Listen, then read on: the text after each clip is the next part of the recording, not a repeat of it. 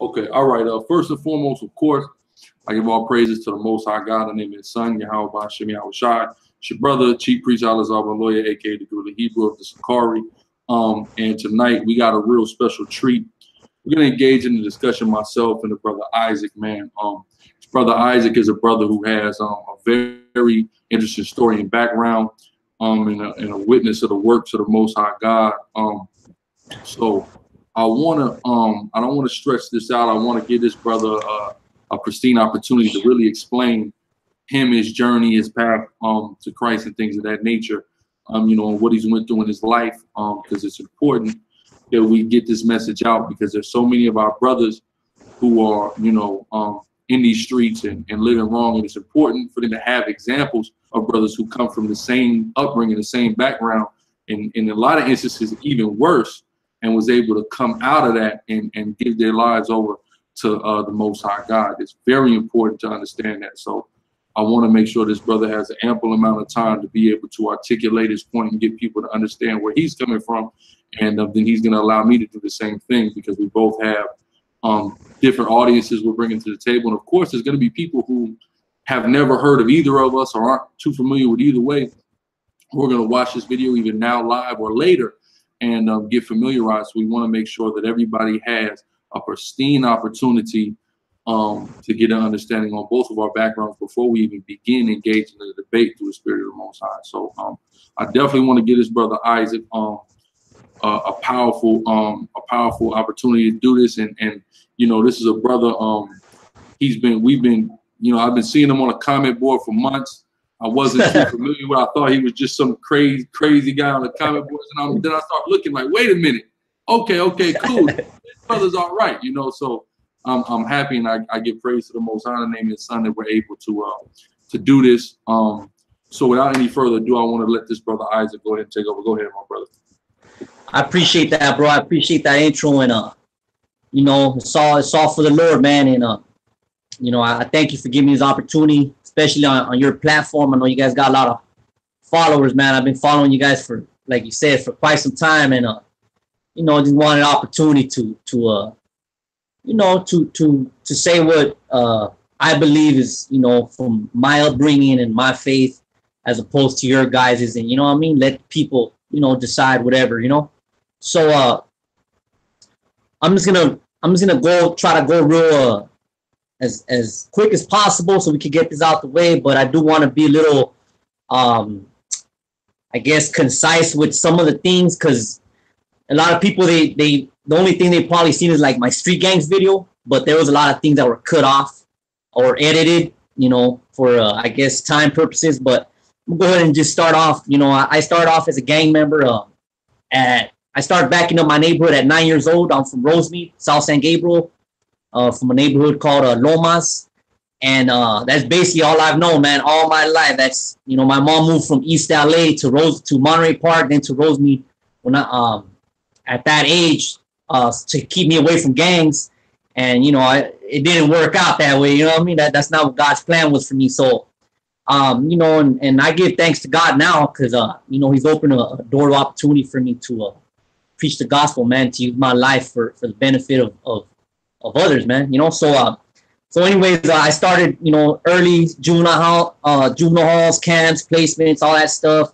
And I first heard the gospel, man, when I was really young, you know, and I, you know, I believe I had a true conversion, man, at a young age, because of I already knew I was a sinner, man. I knew I needed help, man, and so I you know, what people call as being born again or accepting Christ, or however you want to put it. But I repented, man, of my sins, and I asked, you know, the Lord into my life, man, and I believe He did come into my life. But I strayed, man, for the rest of my life. From that point forward, I pretty much strayed. I was living in a backslidden state up until recently, man, up to like, I say like 2008 more or less, and I'll get to that right now. But so, you know, I developed at a young age a love for reading.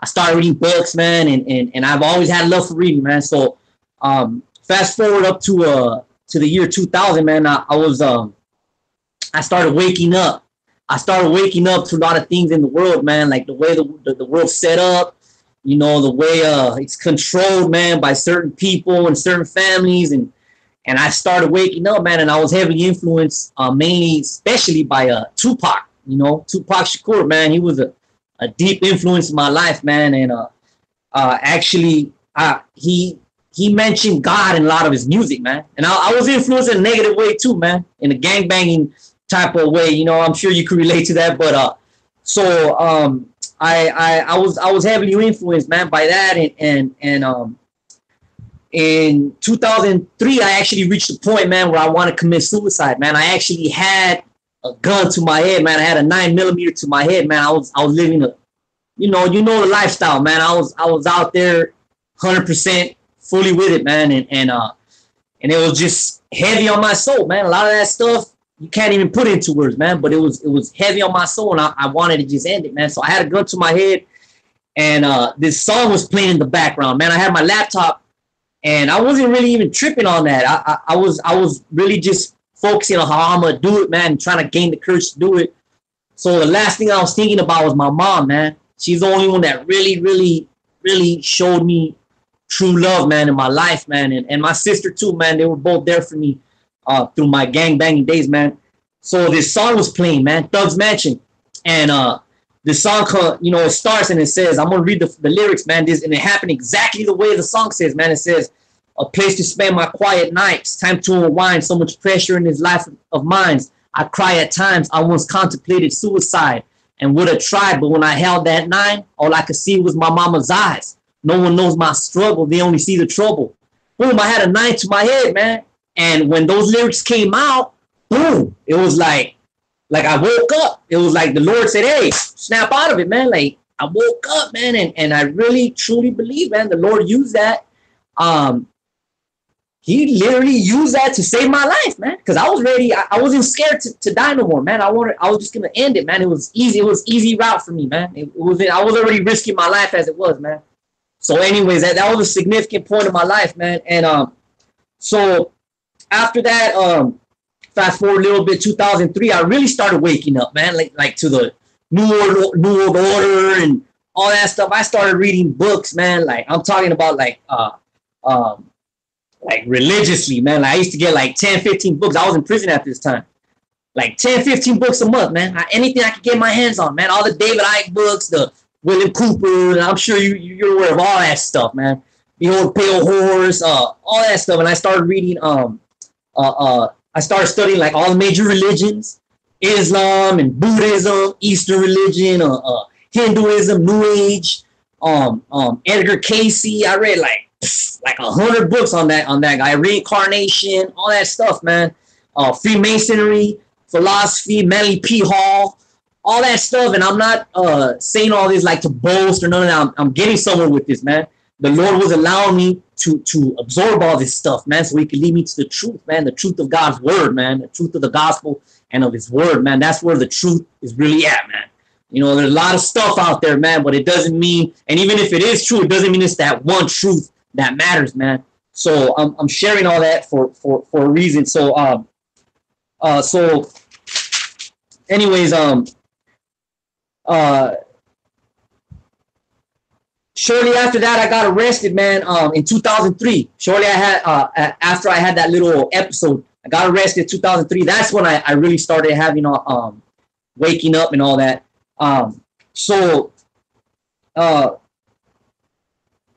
Before I end this little testimony, I want to share something that's actually pretty significant in my life, man. I did 4 years, 2003 to 2008. End of 2003 to 2008. I was released from doing 4 years, man. And you already know this because you see my interview on Street Gangs. But exactly 1 month and a half after I got out, man, I was arrested for murder. February 14th, 2008. I was arrested for murdering. I was allegedly murdering one of my older homeboys, man, from my neighborhood. And I spent the next 5 years in that Los Angeles County jail, man. 5 years in that place, man. And you know, and 5 of those years well, about 3.5 of those years I represented myself as a pro per litigant, man. I represented myself as my own attorney, not because I wanted to, but because the attorneys I had, they wanted to see me doing life, man. You know the system, man. They did not want me out, man. Whether I did the crime or not, they don't care about that stuff, man. If you're a gang member, they know that if you didn't do this, you did something else. That automatic deal is there. We got exactly. 20, I got 20 to life. That's all I got. Exactly, bro. So that's how it is, man. So I had to represent myself, man. It was just the Lord, man, giving me wisdom, giving me strength, you know, leading me, you know, and all that. So during these 5 years, old man, I was in a single cell for most of the time. I was in high power, 1750, and even in the pro per module, I was a single cell. So I used to. That's why I started developing my relationship with the Lord. I asked the Lord, man, to really, really show me, man, his truth. I didn't understand the Bible before, man. I read all this other stuff, but I could not understand the Bible, man. You know, I believed in it. I took it by faith, but I didn't know, like, nothing about it, man. I didn't know the doctrines. I didn't know none of that stuff, man. So I started digging into scriptures, man, and in there I didn't have nothing else, man, but the Holy Spirit and my Bible, man, the same Bible I have right now, man.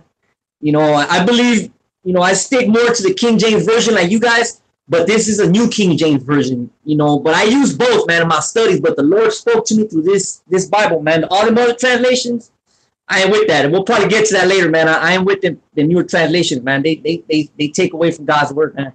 So anyways, I started digging the scriptures, and I really prayed to the Lord, man. I'm talking about, like, with even tears in my eyes sometimes, man, and tears in my heart, like, Lord, show me the truth, man. Show me the truth. So he started showing me the truth, man. And I would come to the scriptures with things that I didn't understand. And I would literally, like I said, I would cry over this stuff because I didn't have the internet. I didn't have no pastors influencing me. I didn't know none of that stuff. Like you guys, I subscribe to the same beliefs, man. There's a lot of pastors out there that are totally misleading people, man. They're all about the money. They're all about all this just stuff that's not of the Lord, man. There's an apostasy going on, and I'm 100% well aware of that, man. You know, so you know, that's something that's significant. So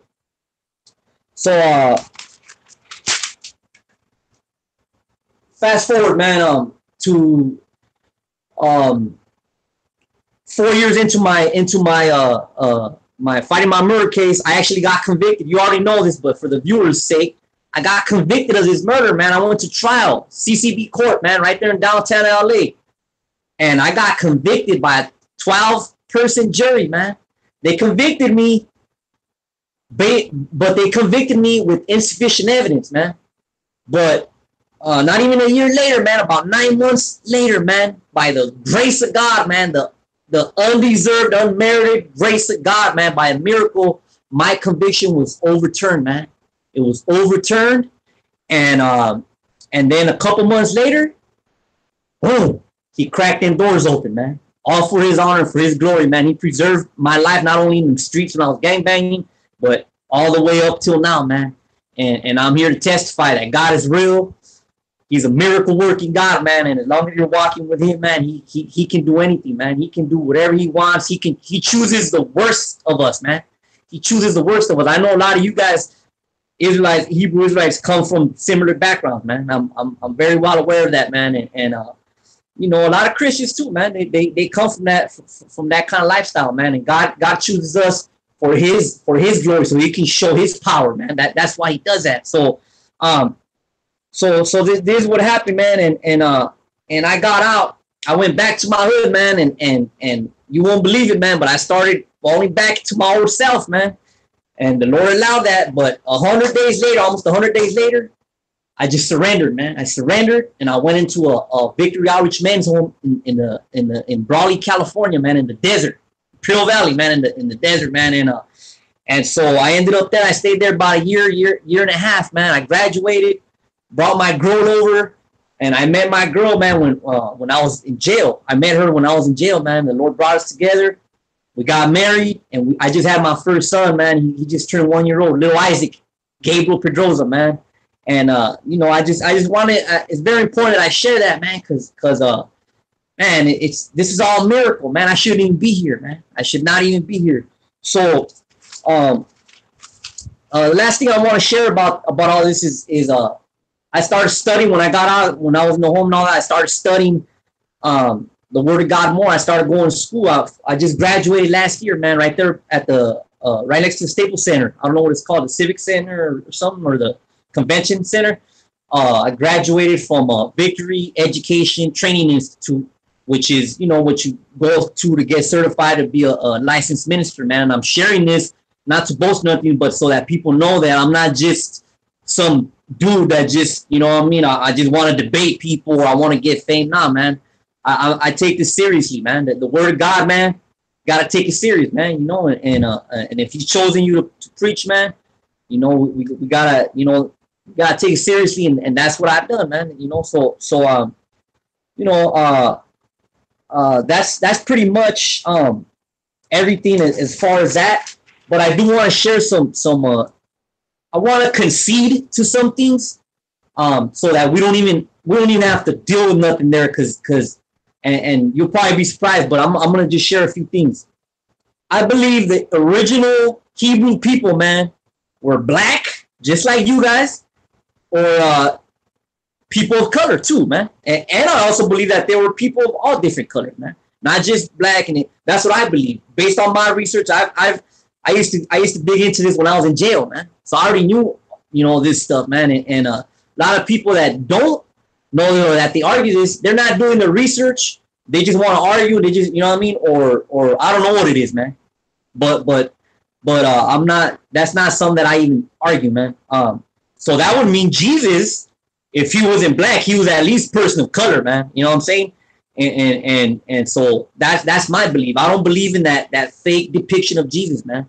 I know you guys, you know, you guys put up the Caesar Borgia and all that. Like that does do something to people mentally, man. Psychologically, it really does affect people, man. And so that's not a mental image I have, man. When I pray to my Lord, I worship Him in spirit and in truth, man. You know, and in spirit, man. God is also, He's spirit, man. He came and He became man in the flesh, man, but He's spirit. So that's something I want to get out the way. And I also understand, like, there's like a deep-seated resentment, man, that we kind of have, and I had it for a long time. I'm probably still breaking free from some of that, man. But we get it, you know, because of the slavery, of course, you know, black slave, and what you know, what was done to our people, man. Like my people, for example, Mexicans, man. Come on, they slaughtered our people, man. They raped our women. They you know what I'm saying? All this is all true history, man. You know, they don't teach a lot of this stuff in the schools, man. You know what I'm saying? And you know, so, and I considered myself for a long period, man, from that 2003 or 2000 period all the way up to, like, the Lord really started working in my heart. I considered myself like a revolutionary. You know what I'm saying? Like I was you guys are like that, man. Like you guys are kind of like that revolutionary. I had that, man. So I fully understand that, man. I know what that is, man. And it does. It comes from a deeply rooted, man, a deeply rooted thing that some people, they don't even know it, man. But it really does happen. I'm going to use this word. I try not to use it, but I used to kind of really hate white people, bro. Like I did, man, because I know who runs the world, man. The people that run the world, they just happen to be white, man. And I'm not speaking. I want to be very clear. I am not speaking bad about white people. I love white people, man, and I do. I know you guys have a different belief, but but I want to make it clear, man.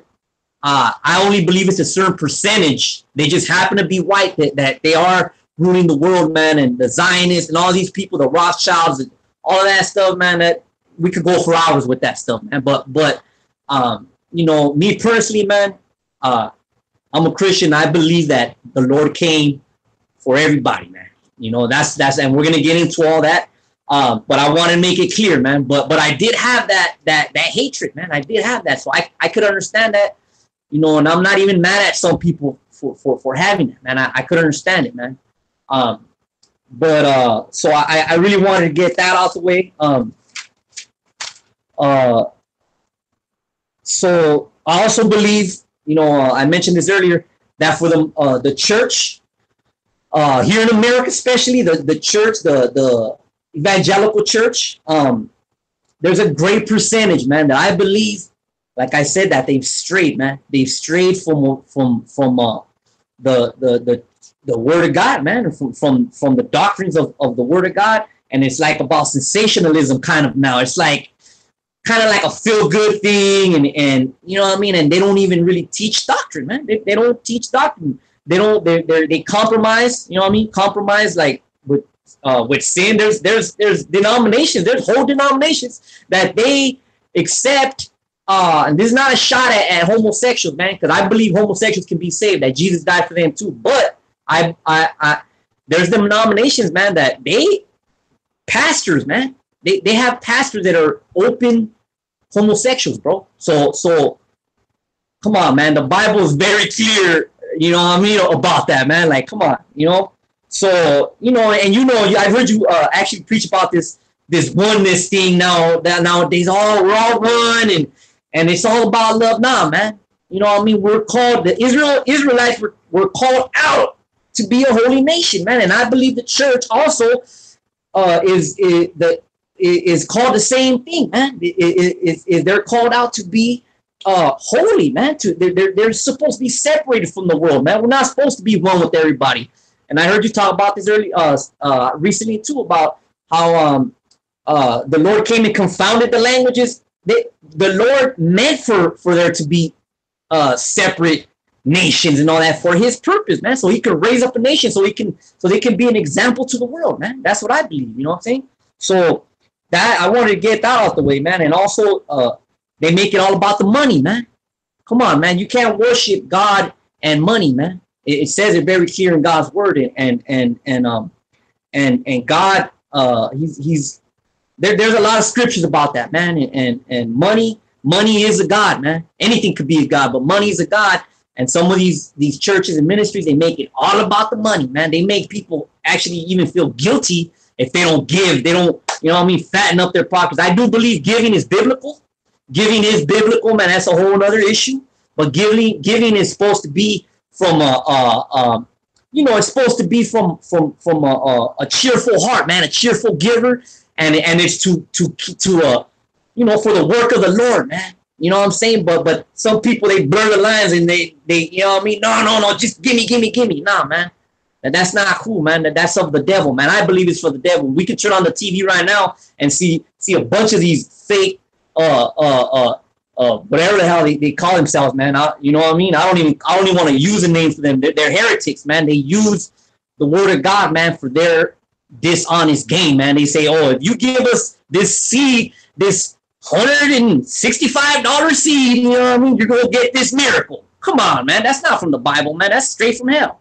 So I want to be clear, man, so everybody could know, man, that you know what I mean, there are real Christians, man, that are hip to a lot of this stuff, man, and that they don't subscribe to none of that stuff, man. And I'm one of them. You know what I'm saying? I used to believe a certain way, and God has corrected me in my growth, man. In the Bible, He's corrected me. I used to believe certain things. Nah, man, and God corrects those whom He loves. So I had to accept the correction. It doesn't feel good when you get corrected, but hey, you gotta accept it, man. So that pretty much. I know it was kind of long, man, but I needed to get that out so that the viewers, they know that you know what I mean, I'm not just some dude, man, that, you know, I just, you know what I'm saying? I want to get that out the way first, man. So I appreciate it. Yeah, definitely. Perfect. All right, I'll get into my intro, man. Of course, again, I got to give all praises to the Most High, God, Yahweh, the name of His Son, Yahweh Shai. My upbringing, you know, kind of similar to this brother. My four parents was you know, immigrants that came from Haiti into America. My grandfather actually went on a run for a murder. He murdered a white man at a swimming hole, which I know a lot of the news, you see a lot of controversy with these white people calling the police on people of color at swimming pools. And that's something that's been going on in this nation for a while, definitely the last century, conflicts over swimming pools. So my grandfather actually got in a confrontation at a swimming pool where he murdered a so-called white man and ended up having to go on a run. To go on a run, he joined the armed services, joined the United States Army. They ended up stationing him in France, where I have family now. My uncles come from there, but then ultimately they got stationed in at a Fort Lewis in the state of Washington. All right, so my father is from there. He met my mother during the club scene when they was young, late 80s, things of that nature.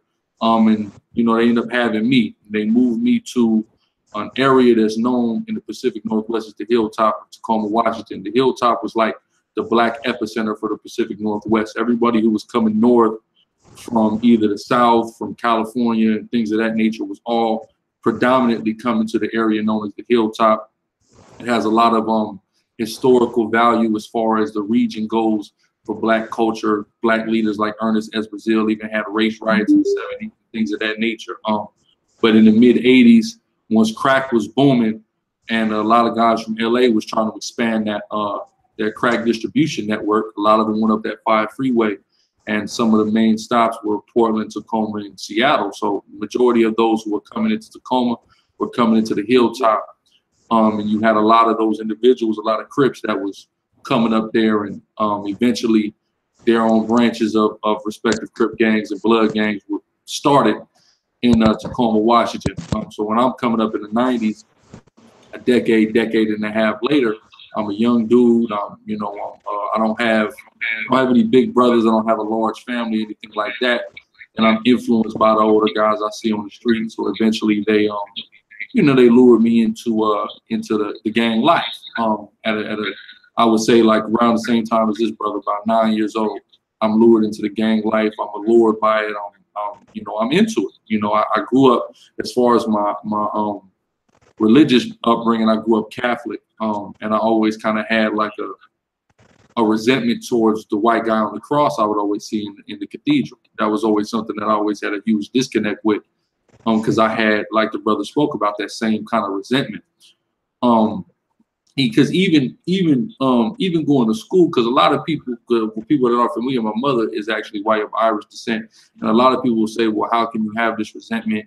You're half white, etc. But even going to school young, we dealt with this racism, you know, from these white kids as early as preschool, as kindergarten, nigger and all these things. They're getting thrown around, you know. So there's a clear distinction there, and you know they're given that energy, so that resentment is built, and then you learn even more about history. You know, when I sit around elders and, you know, people like my grandparents who came up during the time of Jim Crow and things of that nature, and that resentment builds.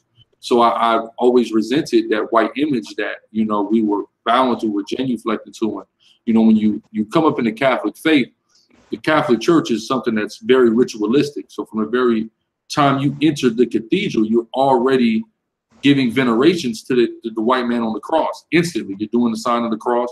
Then before you get to the pew, you got to kneel and do it again. Look at him, do it again. You got to, you know what I mean? It's all, the whole situation is just all rituals paying homage to this white dude on his cross, and that always conflicted me. So those combination of things, I ended up moving to California probably around the age of 12, moved LA, Orange County, San Diego, and I lived all up and down Southern California. And I just kind of continued off into, you know, the street life and things of that nature. And it was something that I took to, and it's something that, in all honesty, I had an addiction to. It's a lot of people now who are classifying street addiction, and it's kind of like a newer thing that's coming up, but it's something that's very real, because I was never somebody, I never drank, I never did any drugs, but as far as just the action of the streets, it was something that I was addicted to. It was something that was a very hard habit to break. So by the time I'm 17, I'm coming up on 10 years ago now, when I'm 17, I get on World Star Hip Hop, and I see a video of, and in the video, they got a picture of the white Jesus with the horns on, the same picture that people see us now with. I see that picture, and I click on the video, because I always innately kind of knew I had that resentment, like that's not right, but I don't know how to prove it. Go to church all these years, but never really opened that Bible. So I said, it's not true, but I can't prove it. So I see that, and I said, well, maybe these guys can prove it. I click on the video, and I see Israelite elders from the Great Millstone Camp just going through the full, you know, all the Israelite basics with a Colombian brother. And I was sold. I was sold from that point because I felt like it just made so many things make sense. My pops used to always tell me about Latin brothers and Native American brothers. He would essentially tell me that these are our brothers as well, or he would use the terminology, they are niggas too. That's the terminology that he would use. But I knew what he meant by that. We're all the same because, you know, my pops has traveled. He been Colombia, Puerto Rico. He's been everywhere. So he said, when I go to all these countries and all these places, he said, I see guys that look like you know, pointing to me, and I'm his son. So if they look like how I look and I'm his son, then we all must be related, right? So he had always kind of pushed that in. So when I'm hearing brothers break it down, Blacks, Hispanics, Native Indians, et cetera, it's all kind of clicking for me. So from that point, I began to change my life. But it probably took about a solid 2.5 years for me to fully dedicate myself. I began to keep the laws and statutes and commandments, but I was still off into the streets in a lot of ways, still selling drugs, things of that nature. So I finally started to teach on the streets with a group of brothers, and at that point, I finally decided I had just read up. I had an ounce of work, and I put it in the garbage. I said, I can't do this no more. I can't live like this no more. I can't continually contribute to the downfall of my people like this. It doesn't even make any sense. So I was able to do that and kind of conquer that hurdle. So I went hard for about 6 months with those brothers. That was back up in the state of Washington. But after 6 months, the most I had it to where I was back down to California. So, you know, when I was in Washington, I was able to kind of disconnect myself from a lot of people who were what you would call bad influences or street influences at that time, because I didn't have as many there because I had left at such a young age, and I had really kind of, you know, really started my street career really in California. So when I got back to California, I was doing my thing. I was preaching the word of God and things of that nature, but 6 days a week outside of that, I was in the streets. I was with the homies still, you know, and eventually that led to me catching a case. And well, the thing happened, the incident happened in April of 2012, but I didn't end up going to jail for it until January of 2013. So I had to sit down, and I thank the Most High for that time where he sat me down, because it really put me there to where he was showing me ain't no playing no more. You can't keep jumping. I always say I wasn't playing the fence. I was jumping on each side of the fence. You know what I mean? Damn playing it. I'm jumping all the way in the yard, back out the yard. You know what I mean? And he basically let me know, you ain't gonna be able to do that no more. It's gonna be one thing or the other. And he showed me, if you want to keep in the street life, this in and out of county jail and to the pen, and this is all it is. I'm seeing all kind of dudes, old and young. I remember me and the homies used to always, me and my celly used to always make this joke, man, about the young Southsiders coming in, because, hey, dog, I just signed for 5 and shit. Like, damn, like, it's cool. Like, nigga, you just like, that's 5 years gone. That ain't cool. You know what I'm saying? And it's like, I don't want that. I don't want to be doing 5 years up top. Like, that's not where it's at. You know what I'm saying? So, you know, I really just sat back and reflected, and really just, you know, got my Bible, and really just, man, I remember, because like you were saying, when you incarcerated, you don't got no internet, you don't have nothing. So all the, I don't remember that scripture, let me try to keyword it, find it, all that's out the window. So I literally had to sit down and read this thing. And I especially focused on the New Testament. I read the whole New Testament because there was a lot of like scriptures of especially of Paul that I have forgot. It slipped my mind. So I was like, man, I got to find them. So I just had to read the whole book, and I was able to find so many powerful verses. But this was a verse that I found that spoke to most of me during my incarceration. This is 1 Timothy 1, and I'm going to start at 12. He says, I thank Christ Jesus, our Lord, who hath enabled me, for that he counted me faithful, putting me into the ministry. So he's thanking the Most High through his son for enabling him and put him in the ministry. It says, who has before a blasphemer and a persecutor and injurious, but I obtained mercy, because I did it ignorantly in unbelief. And the grace of our Lord was exceeding abundant with faith and love, which is in Christ Jesus. This is a faithful saying and worthy of all acceptation, that Christ Jesus came into the world to save sinners, of whom I am chief. And that's the thing about it, that layer of hypocrisy that a lot of people who are in the streets don't have, that a lot of other people do have, is that when you in the streets, you know you're living wrong. You're not just you know what I mean? You know damn well everything I'm doing, this is dead wrong. You know, so we are not denying it. We are the chief of the sinner, right? It says, who I am chief, verse 16, howbeit for this cause, because we are the chief of sinners, I obtain mercy, that in me first Jesus Christ might shew forth all long suffering for a pattern to them which should hereafter believe on him to life everlasting. So we could be that example and show brothers or sisters who come from the same walk of life, just because you did it. I mean, this brother, like he just said, he was getting ready to be gone forever. And look at him. How much time was you doing? 2 to 3. You did a 2 to 3 and you figure you just a lost cause? Let's be serious now. You can be on death row and not be a lost cause. You know what I mean? Some people are more, it had a powerful voice from death row. You know what I mean? So it was scriptures like this that the Most High guided me to during my incarceration that really strengthened me and helped me in my walk. And as soon as I got out, I hit the ground running, and I signed a deal for the least amount of time I could get. But my lawyer, he advised me to not take that deal because he said, you're going to get this felony. You're going to have a strike. You know how this works. And we got to put you on a gang injunction and things of that nature. But I said, I'm not worried about that because I know once I get out, I'm not playing around no more. So even though the strike is quote unquote looming over my head, I know I've made a complete 180 in my life to where I've totally left the streets alone, to where I'm not worried about catching strike 2, getting striked out.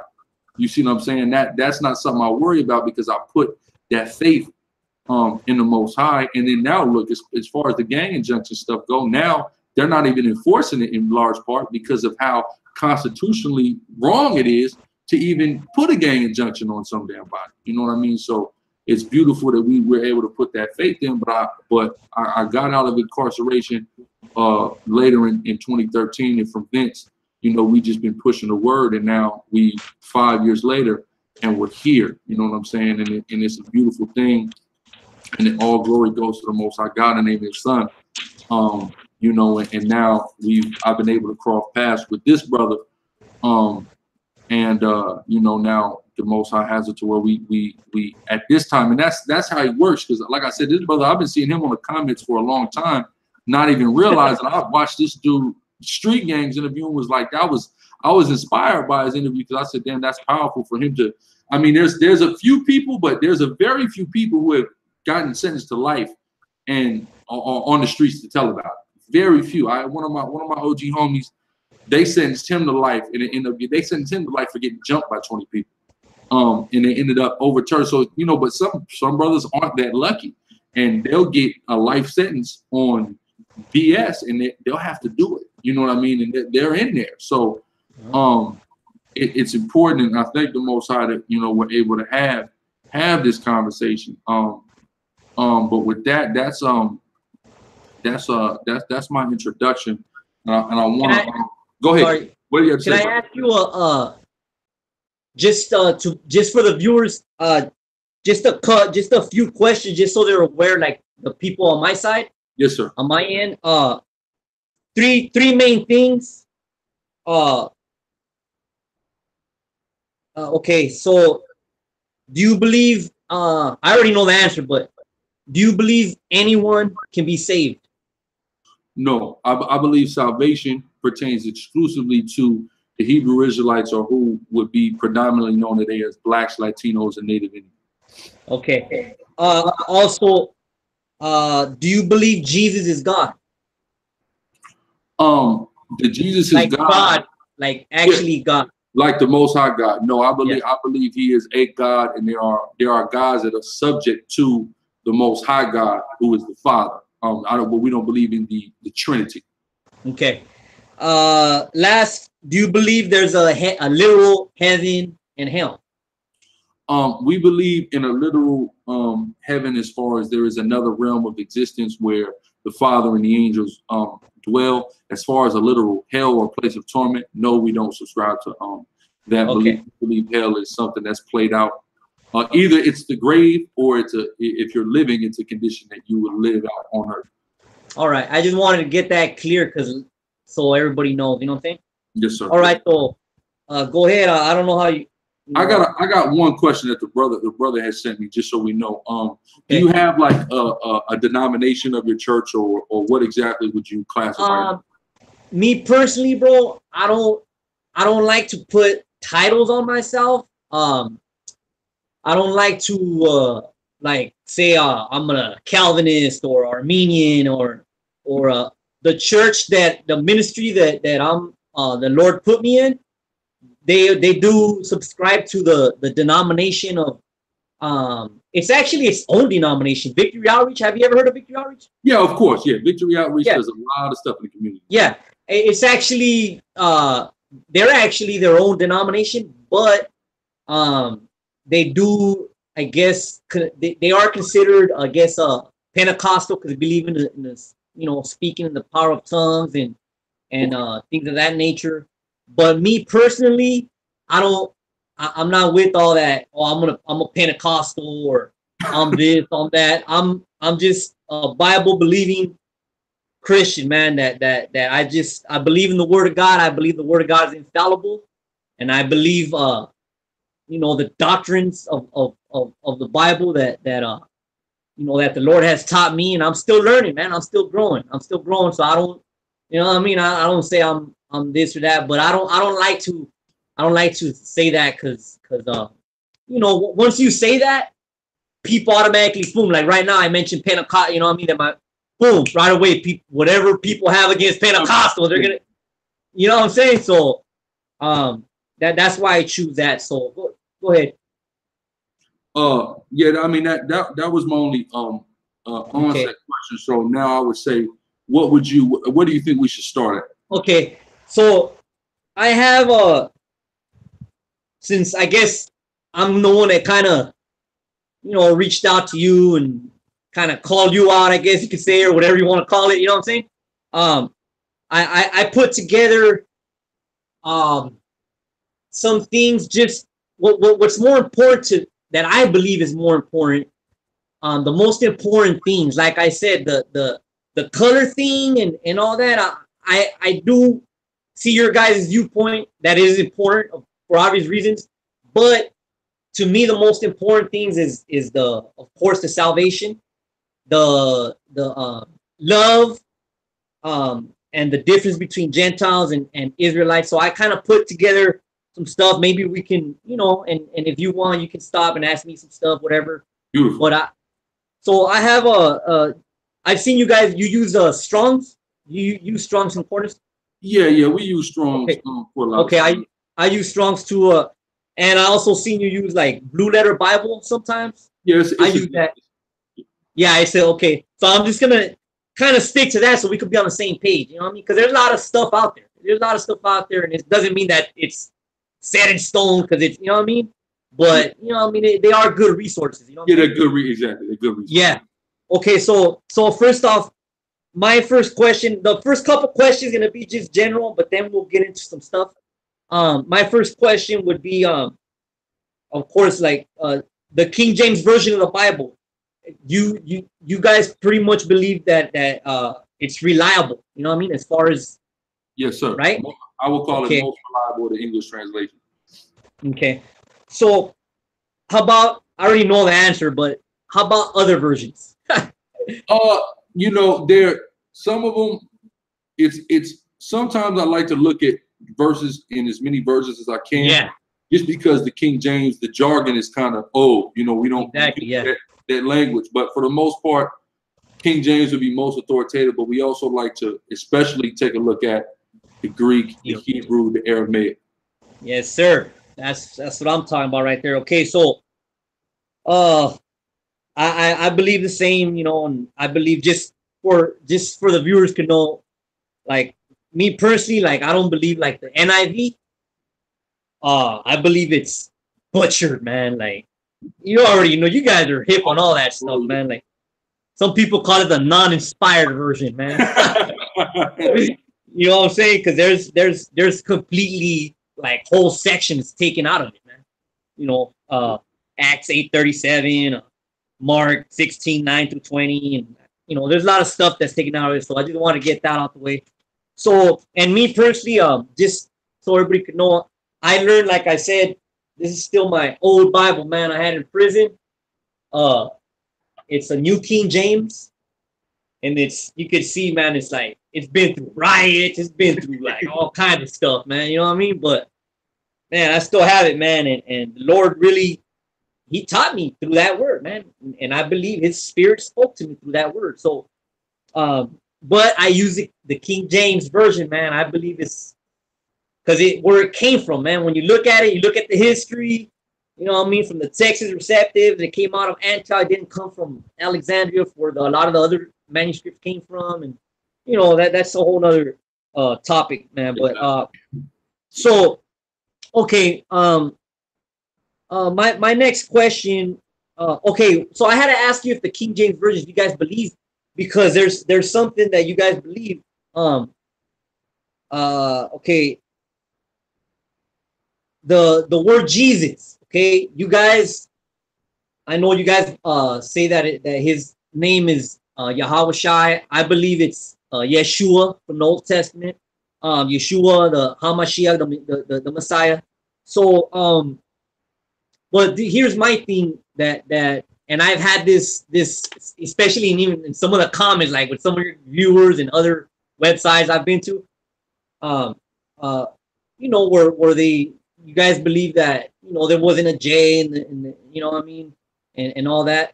But here's my thing is, if we change his name, you would have to change, because it's in English, because I believe it's there because it's a transliteration, it's in English.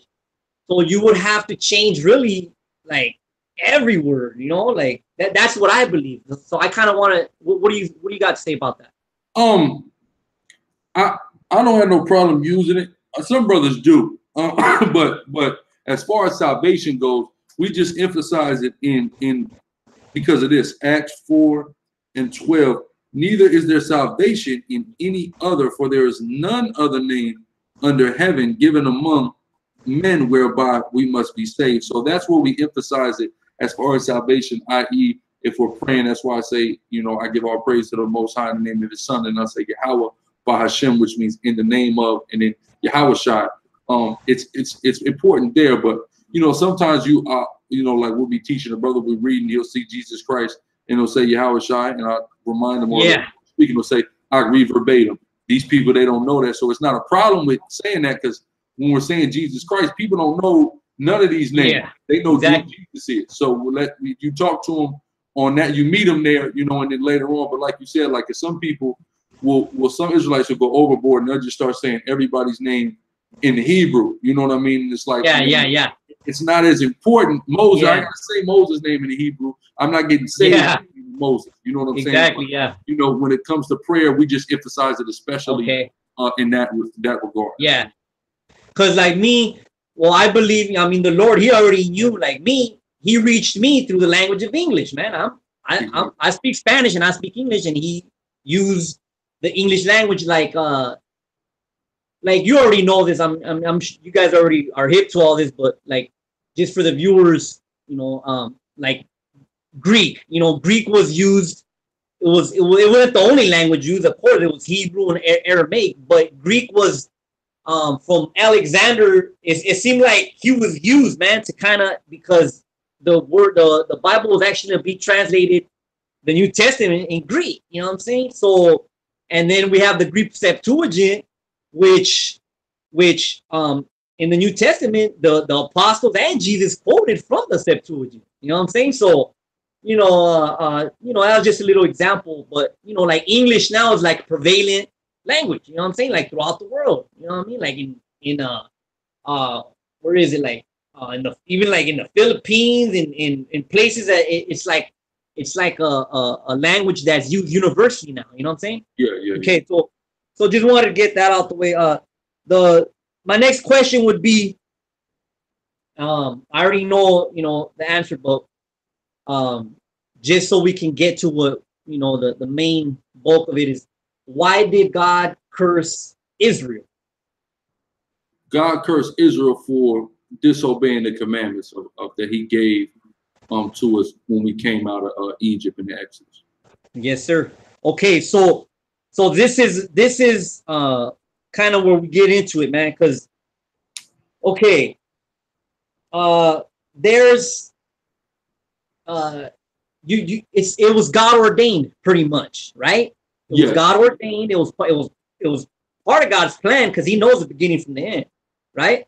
So if that was the vessel, if Esau or the Edomites or the white man, however, by the way, just for the viewers, for the people that don't know, my viewers, whoever's watching, Edomite and Esau, Hebrew Israelites believe Esau and the Edomites are the white people, the Europeans of this world. I personally, I don't believe that, but that's what they believe, so I'm going to refer to it as that. So if Esau and the Edomites, they were God's chosen vessel,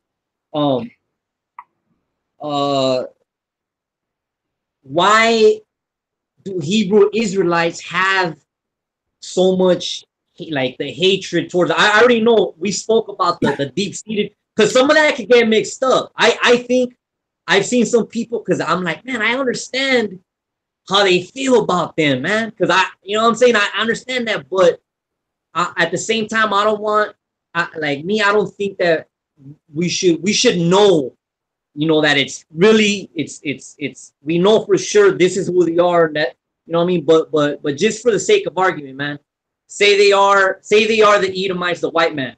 Why do the Hebrew Israelites have that hatred if they were God's chosen vessel to curse, to basically take them into slavery and all that? Great question. And I'm gonna answer with this scripture. This is Zechariah 1:15, and it reads, I am very sore displeased with the heathen that are at ease, for I was but a little displeased, and they helped forward the affliction. Now it says, verse 16, therefore thus saith the Lord, I am returned to Jerusalem with mercies, my house shall be built in it, saith the Lord of hosts, and a line shall be stretched forth upon Jerusalem. So as we see in verse 15, the Most High God is upset with the heathen. And why? It says because He was sore displeased, or no, because He was a little displeased with us, and they helped forward the affliction. So basically the nature of which they have afflicted and oppressed us has angered the Most High. So He is going to visit them even worse than He ever had visited us. Okay. Let me read a scripture up. I'm gonna read Romans 9, verse 20 through 24. And as I said, I'm reading from the New King James. I'm gonna read some scriptures with the King James version, but I feel more comfortable reading this. If there's like too much of a contract we'll go to the King James, and you know what I'm saying? Okay. Because sometimes there are some words, man, that it's like you have to get down to it. You know what I'm saying? That's so 9:20 through 24. But indeed, O man, who are you to reply against God? Will the thing formed say to Him who formed it, why have you made me like this? Does not the potter have power over the clay from the same lump to make one vessel for honor and another for dishonor? What if God, wanting to show His wrath and to make His power known, endured with much long suffering the vessels of wrath prepared for destruction, and that He might make known the riches of His glory on the vessels of mercy, which He had prepared beforehand for glory, even us, whom He called not of the Jews only, but also of the Gentiles. So I read that because basically it's like, okay, God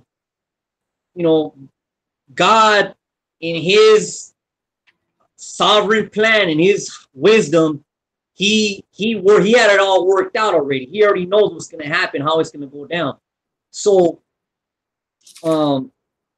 it's almost, this is what I feel, as if I guess you guys, or I'm just gonna, when I say you guys, I don't just mean like Sakari, I mean like the Hebrew Israelites. I know you guys differ on your theology with certain camps, different I guess camps or whatever you want to call it, but I would say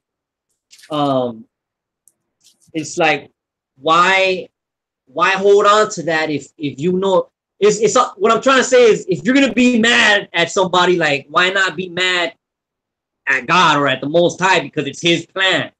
You understand? Yeah, yeah, I understand. And in the case like what's being said here, like Romans 9, which is a beautiful chapter, like okay, like verse 24. Even us whom He have called, not of the Gentiles only, but also not of the Jews only, but of the Gentiles. We start like verse 11, right? For the children being not yet born, neither having done any good or evil, that the purpose of God according to election might stand, not of works, but of Him that calleth. It was said unto her, the elder shall serve the younger, as it is written, Jacob have I loved, but Esau have I hated. So the context of that is that God loves Jacob and God hates Esau. So we just want to love the evil and hate the good, so to speak. So knowing God hates them and why God hates them, we have that same hate. But continuing on to verse 14, what shall we say then? Is there unrighteousness with God? God forbid. For He saith to Moses, I will have mercy on whom I will have mercy, and I will have compassion on whom I will have compassion. Because like you said, it's a sovereign plan and it's His right. So when we see that He loved Jacob and hated Esau, He's showing you who He's going to have mercy on and who He's not going to have mercy on. Verse 16, so then it is not of him that willeth, nor of him that runneth, but of God who showeth mercy. For the scripture saith unto Pharaoh, even for this same purpose have I raised thee up, that I might shew my power in thee, and my name might be declared throughout all the earth. So basically the same reason Esau is being raised up is the same reason why Pharaoh was raised up, this great mighty nation of people that God is just going to come knock down for His glory. So that's kind of where it lies. And I think there's a little bit more. It says, therefore hath He mercy on whom He will have mercy, and whom He will harden it. That will say unto thee, why doeth he yet find fault with me? For who hath resisted His will? Nay, but, O man, who art thou whom repliest against God? Shall the thing forth, saying that He that formed it, why hast thou made me thus? So knowing that the vessel that dishonor in this context is Esau, we are going to treat him or have that dishonorable opinion towards him, you know? Okay. So just so you know, just so you can understand my viewpoint on that, I guess I understand completely. My only thing would be because that's God. That's God saying that's God speaking, right? He's quoting he's actually quoting Malachi, right? Chapter 1, verse 2 and 3. So I would just say that that's the Lord. That it's His right to love and hate whoever He wants. You know what I'm saying? That I believe that. But for us, it's different, and we're gonna get into that. That's what I believe is for us. It's a little different. We'll get into that a little bit later. But this is based on what you read, specifically Romans 9:13, where He says Jacob I loved and Esau I hated. So if you truly believe that the white man are the Edomites and you are the Israelites, then that would make them your brothers, correct? Biblically, I'm talking about biblically. Esau is Israel's Jacob, which is now Israel, his brother. They're brothers, aren't they? Yeah, they were brothers. Okay, so they're actually twin brothers, right? Twin brothers. Okay, so right now I want to go to Deuteronomy 23, verse 7 and 8. Deuteronomy 23, verse 7 and 8. And I'm going to just read. You shall not abhor an Edomite, for he is your brother. You shall not abhor an Egyptian, because you were an alien in his land. The children of the third generation born to them may enter the assembly of the Lord. So what's your response to that scripture? Or what are your guys' belief on that? I'm gonna share my screen real quick so I could show you this. Okay. Because that's a scripture that has two major misconceptions in it. And the first thing is abhor, because a lot of people think abhor is dealing with hatred, right? When we look at this word abhor, it's tayab in the Hebrew, that it means to be abominable, do abominably, detest in a ritual or ethical sense. So it's talking about allowance to offer sacrifices in the temple. That's the first thing it's talking about. It's not talking about having any personal convictions towards anybody. Basically, certain nations were allowed to come and offer sacrifices at the temple of Israel, at the tabernacle of Israel, during that period of time. So what it's saying is that these people, though you may have issues with these people, they are technically allowed to come and offer a sacrifice. Do not count them as ritualistically abominable from having that ability. But then also we have the word Edomite here. This word that appears for Edomite in the Hebrew is not the same word that typically appears for Edomite throughout the Bible. And I'm going to show you an instance where it shows you that that's not what this is talking about. And this is 2 Kings 16:6, and it says, at the time Rezin, king of Syria, we know Rezin in history was the king of Syria, recovered Elath to Syria, and Elath drove the Jews from Elath, and the Syrians came to Elath and dwelt there unto this day. So it says Rezin, king of Syria, recovered Elath to Syria. He's the king of this particular place, and this Elath is being recovered to it. It's the same word for Edomite, right? So the question lies, how is it that Syria is being called Edom? That doesn't make any sense. These are two different places. One is north of Israel, the other is south of Israel. And the reason this comes is because when you study in the Masoretic text, it's a clerical error, because literally the length of the tail of the letter is the only thing that differentiates the word for Aram and Adwam, or Edom in Syria, right? So as we see here, I want to get this scripture out. I'm going to find it real quick. Laban, who was the brother of Rebekah, the mother of Israel, was a Syrian, right? Okay. And Laban, right here, this is the point. So Laban said this, Genesis 29:15, and Laban said unto Jacob, because thou art my brother. So the people of Aram, or the Syrians, were also regarded as our brothers. And Laban said unto Jacob, because thou art my brother, shouldest thou therefore serve me for naught? Tell me, what shall thy wages be? So we see a Syrian identifying Israel as his brother. And as we can see, and Isaac, real quick, Genesis 28:5, and Isaac sent away Jacob, and he went to Padan Aram unto Laban, son of Bethuel, the Syrian. You see what I'm saying? So Laban is identified as a Syrian. We see this word also being translated as Syrian. Laban, the Syrian, identifies Jacob as his brother. And I got one more, it's Deuteronomy 26. Deuteronomy 26:5. Yeah, Deuteronomy 26:5. And thou shalt speak and say before the Lord thy God, a Syrian ready to perish was my father. So even Jacob was called a Syrian. Like certain people, they try to deny the existence of Israel in ancient Egypt pursuant to how the Bible tells it. And that's because on the walls of Egypt, when the 70 come in, they have that painting of Jacob and the patriarchs actually going into Egypt, but they identify them as Syrians because, of course, Israel wasn't on the scene on the map as a nation of people. It wasn't but 70 people leaving out of the tent of Laban. So they identified us as Syrians, who are also a Semitic people and people kindred to us, but they're not Edomites. And I want to get one more here in Deuteronomy 25, since we're right here in 19, and we have to kind of make a critical analysis. If Deuteronomy 23:7 is telling us not to hate white people, but Deuteronomy 25, 2 chapters later, tells us this. Deuteronomy 25:19. Therefore it shall be, when the Lord thy God have given thee rest from all thy enemies round about in the land which the Lord thy God giveth thee for an inheritance to possess it, that thou shalt blot out the remembrance of Amalek from under heaven, thou shalt not forget it. So it was commanded to Israel to blot out or to exterminate the people of Amalek, who are Edomites. I'm where they at, so I could show that.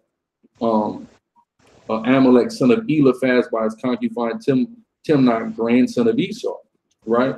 So these Amalekites are Edomites, a specific tribe of Edomites who the Most High had a very extreme distaste for, and he commanded for them to be exterminated. We see this play out later in Scripture when Saul, you have King Saul, is commanded to do certain things by Samuel, and when he doesn't fulfill that, that actually is what gets him lose his throne, and that throne be given to David, that he didn't do that law, which would be to blot out Amalek. So just a quick recap, because I know we went over a lot. Deuteronomy 23:7, the word abhor does not necessarily mean hate. The word for Edomite, also translated Syrian, that we see identified as the brothers of Israel, as well as the fact that 2 chapters later, we are being instructed to exterminate an entire group of Edomites. So that's what our stance is. Deuteronomy 23:7 is actually in reference to not disallowing Syrians from offering sacrifices at the temple or tabernacle. That's what our stance on that is. So that's not actually. So for the record, you don't believe this scripture is talking about an actual Edomite? No, I believe it's a reference to the Syrians, and it was a clerical error on behalf of the Masoretes. Okay. All right. So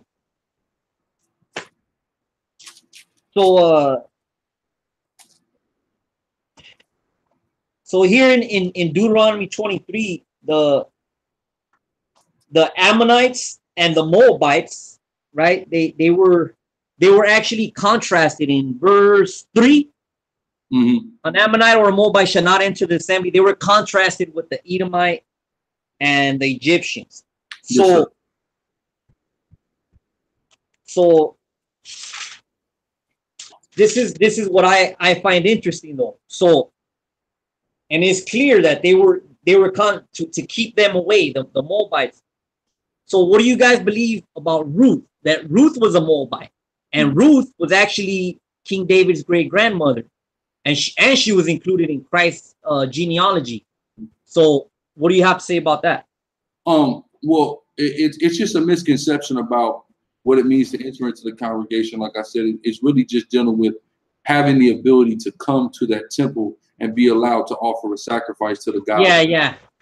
I'm aware of that. I kind of studied that out. But yeah, like some people think it means like just to be around Israelites or something. Yeah.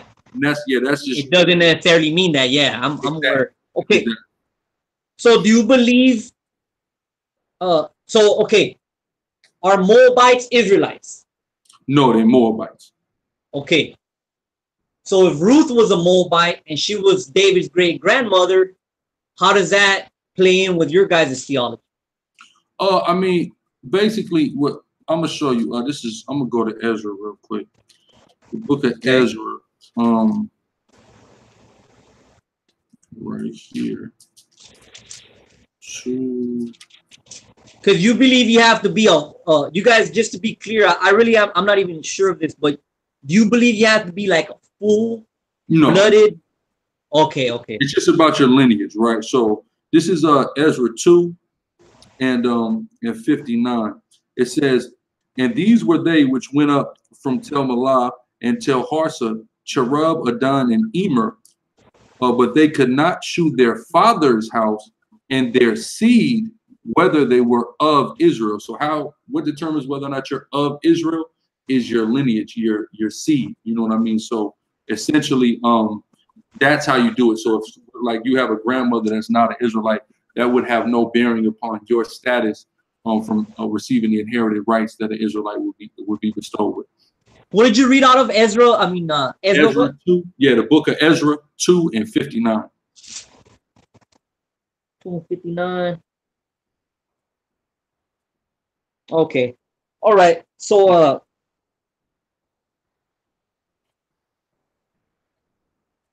back to Israel and Esau being brothers. Okay, so you do concede that they are brothers of the Israelites. Yeah, yeah. Well, Jacob, I would say that Jacob and Esau were brothers. And you could kind of extend that. But as we see in Leviticus, matter of fact, let me just get it. Leviticus, the 19th chapter.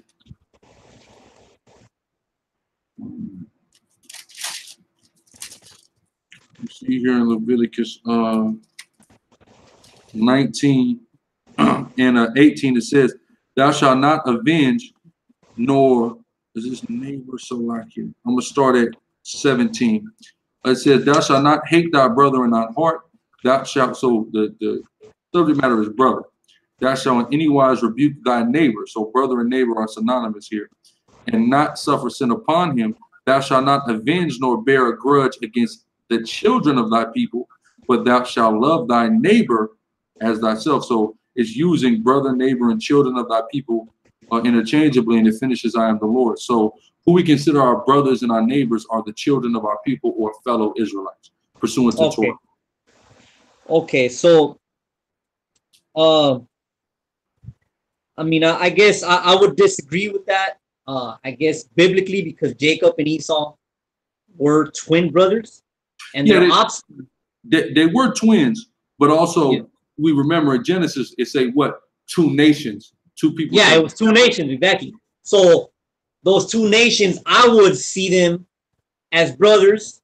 So with that being said, I'm gonna go ahead and I'm just gonna share these few scriptures, and I'm gonna try to just go real quick. 1 John 3:15. Whoever hates his brother is a murderer, and you know that no murder has eternal life abiding in him. 1 John 4:20. If someone says, I love God and hates his brother, he is a liar. Or he who does not love his brother whom he has seen, how can he love God whom he has not seen? 1 John 2:11.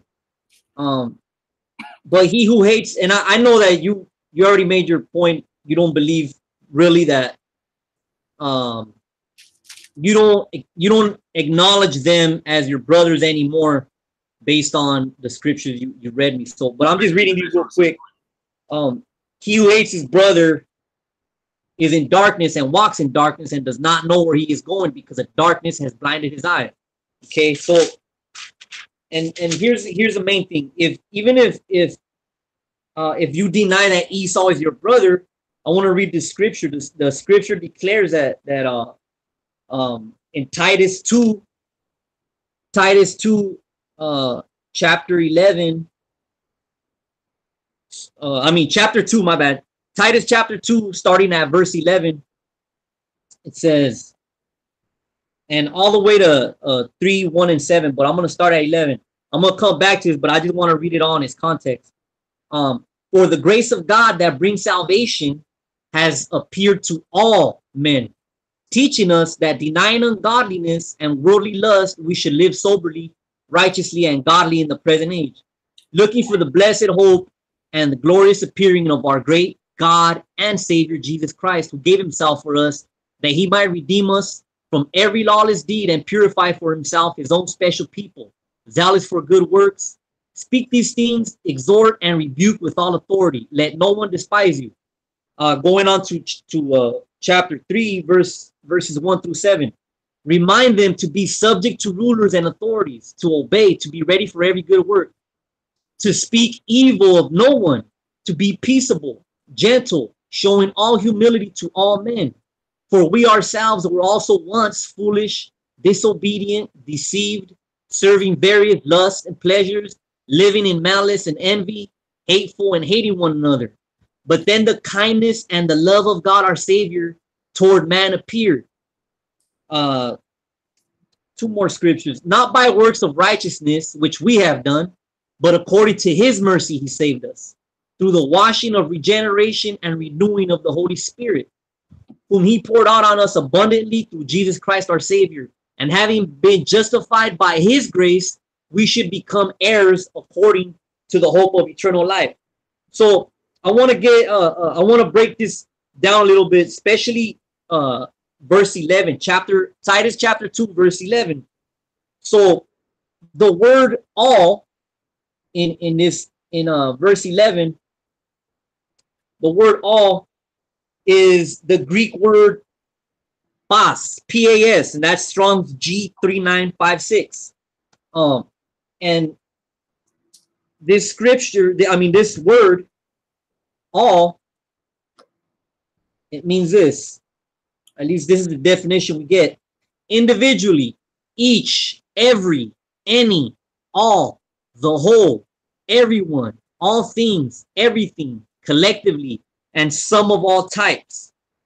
And then the word used for men, it says the word used for men is the Greek word anthropos, which is Strong's G444. And this word is the word it goes on and on, but it's basically a human being, whether male or female, generically to include all human individuals. Okay, so if this scripture is saying that all salvation has come to all men, has appeared to all men, those two words, pas, anthropos, all meaning of every kind, everything, not just a specific nation. What would you have to say to defend that as far as your guys' belief? Okay.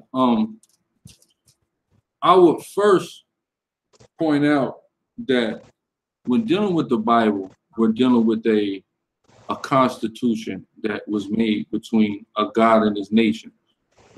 We have a constitution of America now that said that all men, were created equally. That same constitution said that black people were 3/5 of human beings. So as we can see here, when we deal contractually, we can see predetermined terms, right? Like if you read any contract, it may identify the parties involved and then refer to them in shorthand throughout the duration of that contract. So that's what I would say is happening here, and I'll explain why. First, I want to go to Hebrews 12, and I'm going to start at 16. It says, "Lest there be any fornicator or profane person as Esau, who for one morsel of meat sold his birthright. For ye know how that afterward, when he would have inherited the blessing, he was rejected, for he found no place of repentance, though he sought it carefully with tears." So here we see somebody clearly identified as being disqualified from ever being able to receive repentance and salvation. If this person is disqualified from ever being able to receive a repentance and salvation, then we can at least identify one person whose salvation never appeared to. I want to go a little bit further now into Obadiah, because this kind of touches on what we were talking about a second ago and further into this. This is Obadiah 1, and I'll start at 10. "For thy violence against thy brother Jacob, shame shall cover thee. For Esau's violence against his brother Jacob, shame shall cover him, and thou shalt be cut off forever." It's just talking about cutting people off, exterminating people. I'm going to skip to verse 15. For the day of the Lord is near upon all the heathen, any nation that isn't Israel. As thou hast done, it shall be done unto thee. As they have oppressed, raped, robbed, and murdered, it shall be done unto them. Thy reward shall return upon thy own head. For as ye have drunk upon my holy mountain, so shall all the heathen drink continually. Yea, they shall drink, and they shall swallow down, and they shall be as though they had not been. So it's talking about destruction coming to all the heathen. This is a prophecy that has yet to come to pass. The Most High God tells us in Isaiah that his word does not go out void. So in understanding fully that there are prophecy after prophecy that's talking about the downfall of nations of people, to think that salvation appeared to these same people that God had already predetermined destruction for, doom, is not, it's not consistent, it's not cohesive. So now, for example, if we go to Titus 2, right? Titus 2 and 14, it says, I'll start at 13, "Looking for the blessed hope and the glorious appearing of the great God and our Savior Jesus Christ, who gave himself for us, that he might redeem us." So Christ gave himself for us, which is possessive, that he might redeem us, further possessive, "from all iniquity, and purify unto himself a peculiar people, zealous of good works." So who is this peculiar people identified as in the Bible? That's in Deuteronomy 14 and 2. "For thou art an holy people unto the Lord thy God, and the Lord hath chosen thee to be a peculiar people unto himself above all nations that are upon the earth." So we even see here that the peculiar people that Christ died for is being substantiated as being exclusively the Israelites and not, in fact, every single person. Because if Esau has already been disqualified from repentance, how then can we honestly say that all people is actually referring to all people individually in particular? Okay. So the scripture you used, Hebrews 12. I'm just gonna go through it real quick. A couple of verses before that, it says, "Pursue peace with all people." So, and then he goes on to say, "And holiness, without which no one will see the Lord. Looking carefully, lest anyone should fall short of the grace of God, lest any root of bitterness springing up cause trouble, and by this many become defiled.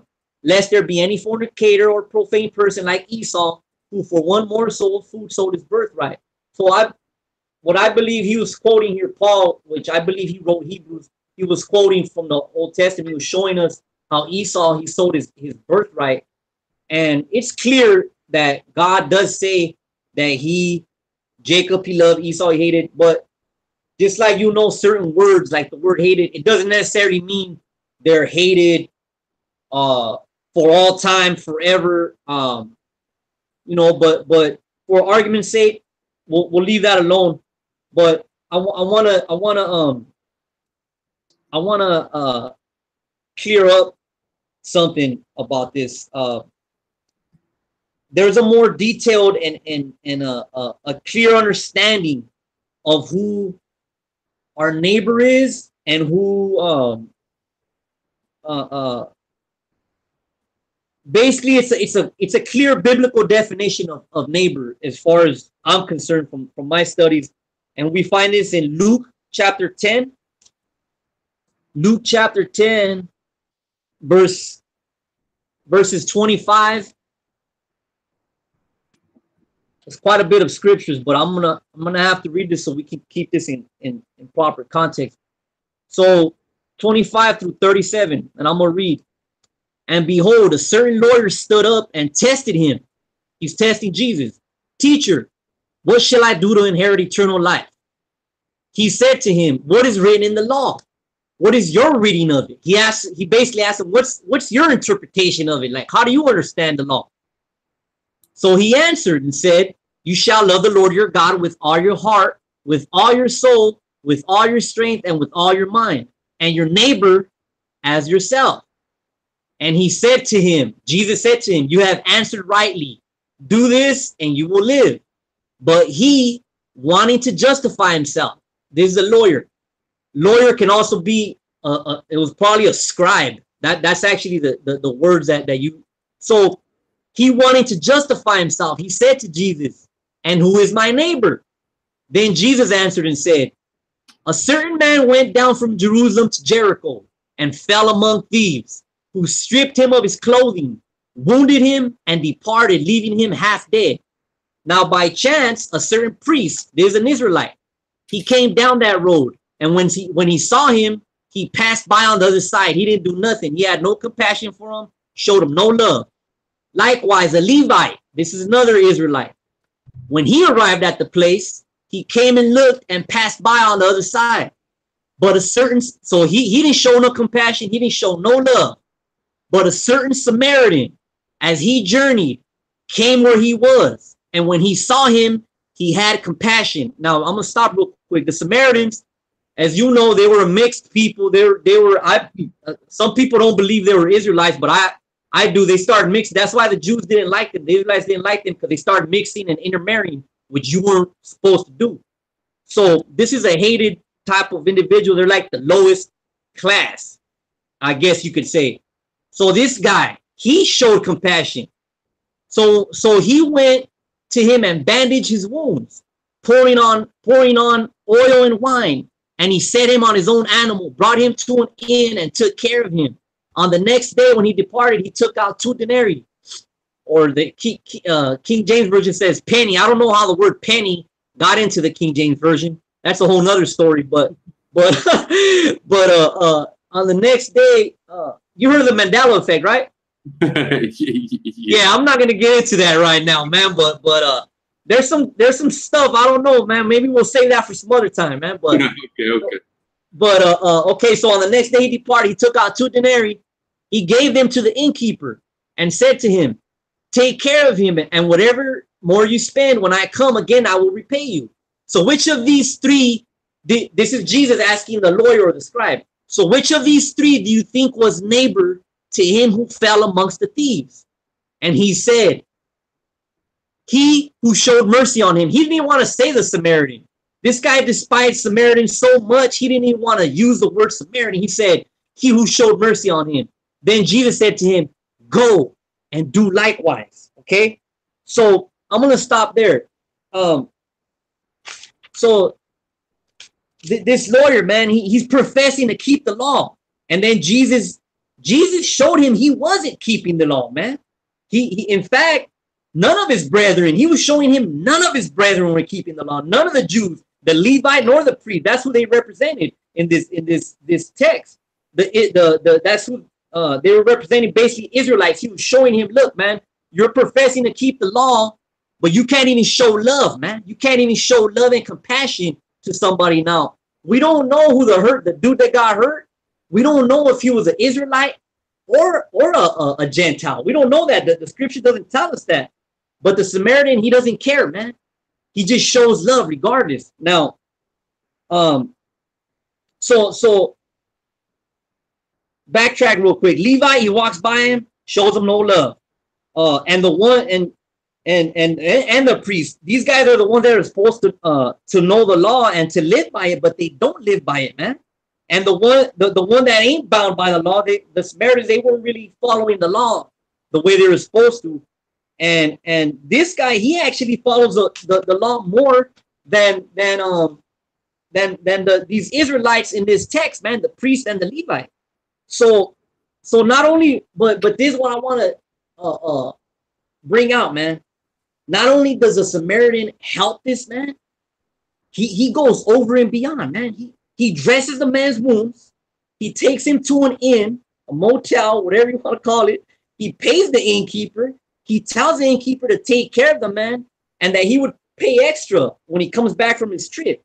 So, if he was a Jew, if the guy that was hurt, if he was a Jew, it's like basically like shame on them, man. They didn't even help their brother, man. They're not living by the law. And if he was a Gentile, Jesus is saying you should have helped him still. He's still your neighbor. That's what I've studied this text, man, and this is what I believe, that this is the key here, is love, man. Who is your neighbor? Who's your neighbor? And he shows how this is supposed to happen, and he actually shows how they're not keeping the law, man. And he gave them 2 examples, and they were both Israelites, man. So the key here, it's love, man, and so that's basically the main thing that I want to bring out. Last thing, the Gospel of Luke, man, it highlights Jesus' love for a variety different groups of people that they weren't esteemed in his day. Gentiles, the poor, the Samaritans, tax collectors, sinners, lepers. These people, they were not esteemed in those days, bro. And I'm pretty sure you're aware of that. And in the whole Gospel of Luke, man, if you read it, it's like Jesus is showing love to a variety of these groups. So that's the main thing I wanted to point out from this text, man, is who your neighbor really is, man. Is I believe it's not just who you consider yourself to be your kin or your kinfolk or the people from your nation or whatever, man, that we're actually supposed to show love, man, to everybody. That's what I believe, man. So what do you have to say? When you're dealing with what Christ is bringing to Israel, is something that Israel had gotten so far from, and it's called the spirit of the law. We have letter and you have spirit. We see Christ talk about it, and we see Paul elaborate on it. Letter versus spirit. Yep. And that was a problem, and that's something that he was really combating. I want to read this because there's X amount of laws. Every single thing can't, every single situation isn't necessarily spoken about in the laws, but through the things that are, we're supposed to understand the spirit behind what the Most High wants us to do, right? and I'm going to read this scripture. This is one of my favorites. Exodus 23, and I started 4. If thou meet thine enemy's ox or his ass going astray, thou shalt surely bring it back to him. You see that? If you meet your enemy, this is a brother who you don't like, a brother you don't get along with, right? But you in Israel and you see his ass done gone astray, it's your duty and your obligation to your brother, your fellow Israelite, to bring that back to him. You see what I'm saying? Irregardless of the personal feelings that you have towards the man. And that is what we see here in this situation where dudes are just leaving people for dead. There's also a law, I don't know exactly where it's at, but it basically says, thou shalt not stand against thy neighbor's blood, right? Meaning you can't just let that happen, let something like that happen to your brother. And this is something that they had gotten away from. And this is when I would say Israel is functioning on a religious level instead of a national level. What do I mean by that? We come out of Egypt as the Israelites, period. Yes, we have laws, statutes, commandments. Yes, we have a God to follow. But Israelites began to start saying, well, if this individual is not following our God, I'm not going to do what the law tells me to do towards him, right?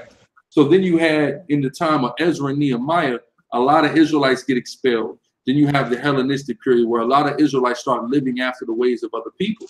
So the descendants of those people, when they're seen, they're still shunned in the eyes of what you would call secular Israel that's there, that's in Israel, and that's like, nah, y'all left, y'all following other customs. We're not dealing with y'all anymore. We're not showing you the love that we're supposed to show anymore because y'all basically aren't Israelites anymore. Y'all have made yourself Gentile.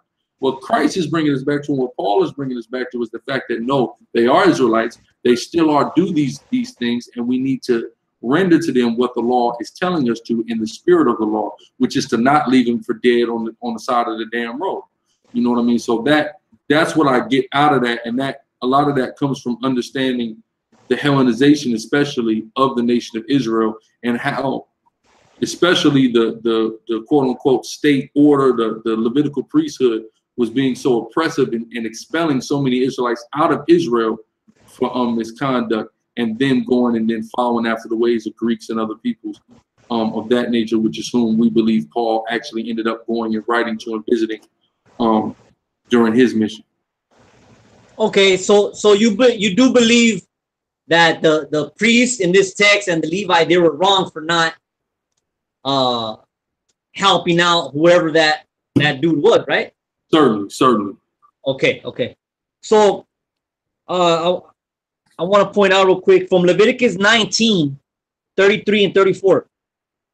And if a stranger dwells with you in your land, I think this is what you were talking about, you shall not mistreat him. The stranger who dwells among you shall be to you as one born among you, and you shall love him as yourself. I'm not sure if that is what you were saying, but for you were strangers in the land of Egypt, I am the Lord your God. Is that what you were talking about? Or is that because no? What do you believe about this scripture? Leviticus 19, 33 and 34. All right, I'll elaborate. Let me get Leviticus. First, I'm gonna get Leviticus 25. And what is this? I believe, 30. Leviticus 25 and 35. If thy brother be waxen poor and fallen in decay with thee, thou shalt relieve him, yea, though he be a stranger or a sojourner, that he may live with thee. So it's telling you that your brother can be a stranger or a sojourner. What would make your brother a stranger or a sojourner is if his family moved out of Israel into another land and had him in that other land, and that's where he grew up. I.e., if you have somebody from LA that moves to the San Gabriel Valley where you're from now, he's running around SGV, he's not familiar, he's a stranger there, but you still got to show love. Our people all too many times have always want to come against the newcomer, like amongst Mexican culture. Oh, they're paisas. They're just getting here from Mexico. Oh, yeah, they're paisas. Yeah. You know what I mean? Like, what's the problem? Which paisa just mean what? From the country. You see what I'm saying? Like the Italians call each other paisano, which means you're my own countryman. You see what I'm saying? But amongst our people, these are paisas. Even in the Haitian community, when Haitians began to come heavily into America, a lot of quote unquote African Americans were resentful and would bully Haitians, and things of that nature. So that's what I believe that's talking about. And I'm gonna hit one more here in Leviticus 19 again. I'm gonna start at 16. It says, "Thou shalt not go up and down as a talebearer among thy people, neither shalt thou stand against the blood of thy neighbor. I am the Lord." That's the scripture I was talking about. So, okay. Talking about your neighbor, your brother, thy people, the children of thy people, etc. This is where we see all them things being used interchangeably, to being where even your own people can be strange to you or be considered strangers. So, and things of that nature. Sorry. You're good. You're good. So the stranger, really, you're saying that's not actually like someone from another nation? It depends on context. Stranger certainly refers to other people. It depends on two things: context and or the Hebrew word, because there's certain Hebrew words that always refer to non-Israelites. Yeah. Certain Hebrew words that refer to Israelites, and there are certain ones that are used either way. So you got to kind of look at the context. Okay. All right. So let's go to another scripture that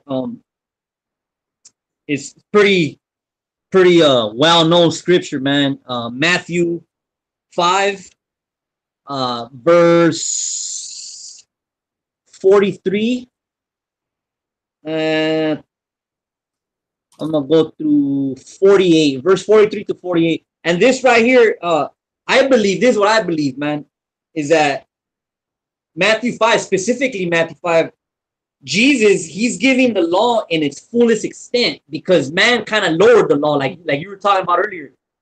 You know, God has a holy and righteous standard, man. His righteous standard is way up here, and man likes to lower the standards according to what they want to make it be.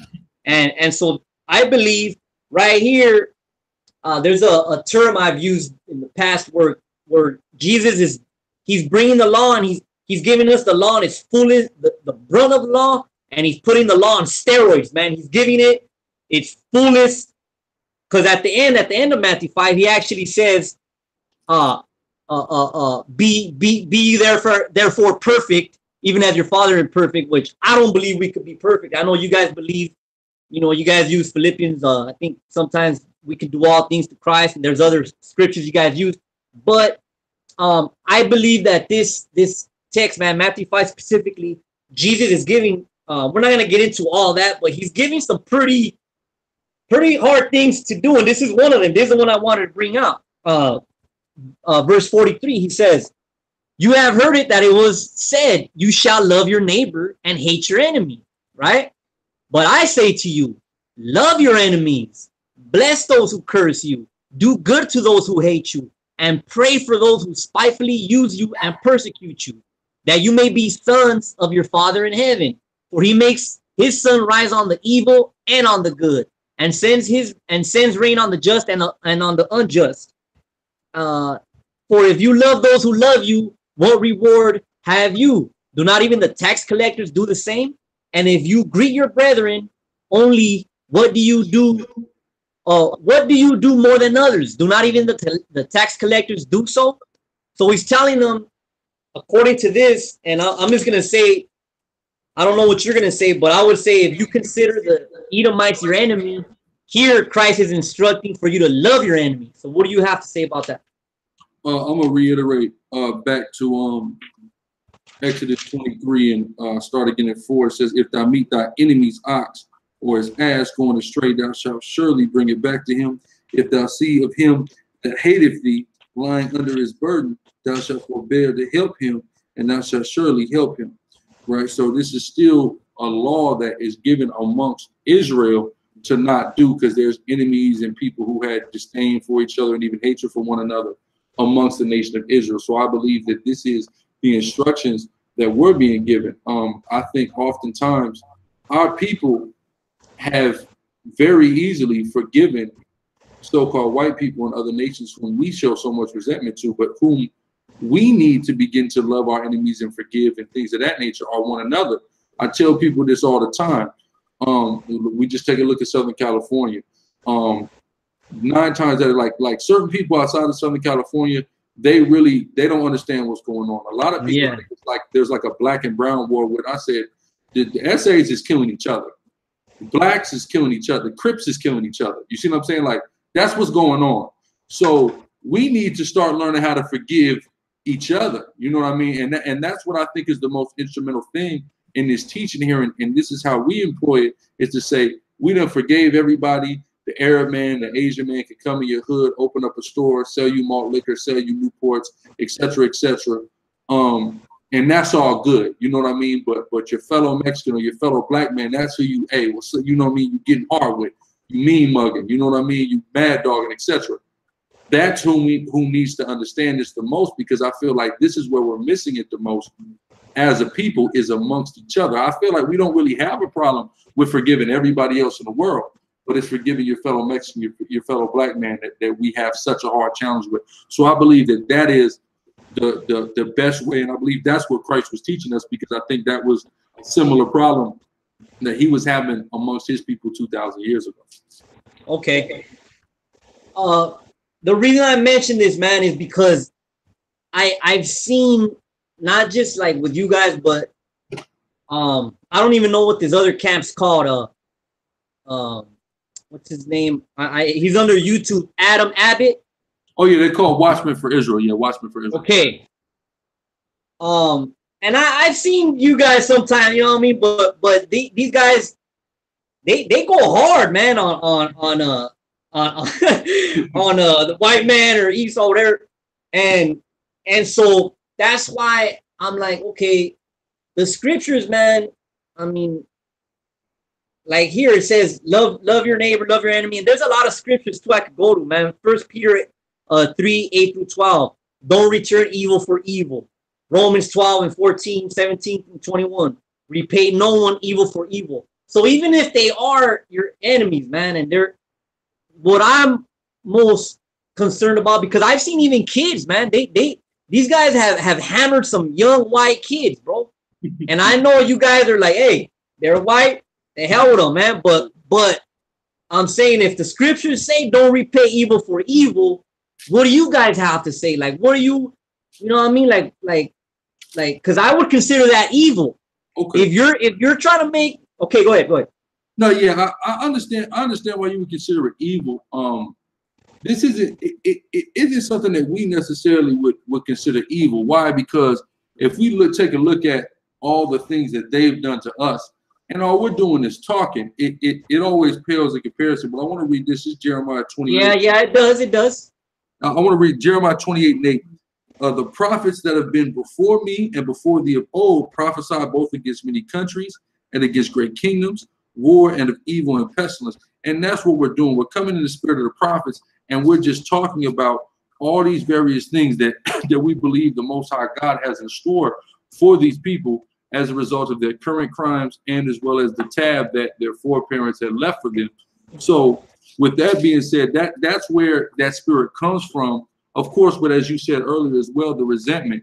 Well, we're prophesying, we're reading the scriptures, we're coming to these conclusions that the Most High has these judgments appointed for these people. So that's what we're coming to. But of course, we don't ever want to, we're not out there to try to violently attack anybody or things of that nature. Okay.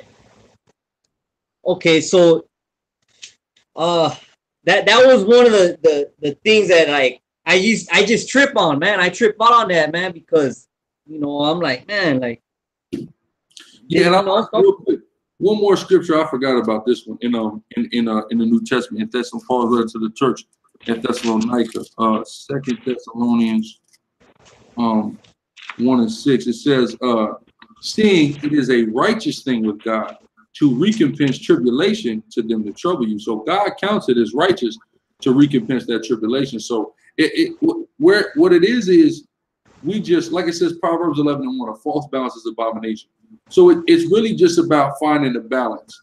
We see scriptures like 2 Thessalonians 1 and 6 about it being righteous to pay people back. But we also see vengeance is mine, right? So we understand that we are talking about the vengeance that the Lord is going to take prior to it occurring, but we're not going to take that vengeance into our own hands. We understand that there's a far greater force at work. Like we always tell people, we're not trying to go and get a bunch of AKs and start purging on white people. Why? Because which people act like we're like talking about doing, you know what I mean? Which is crazy.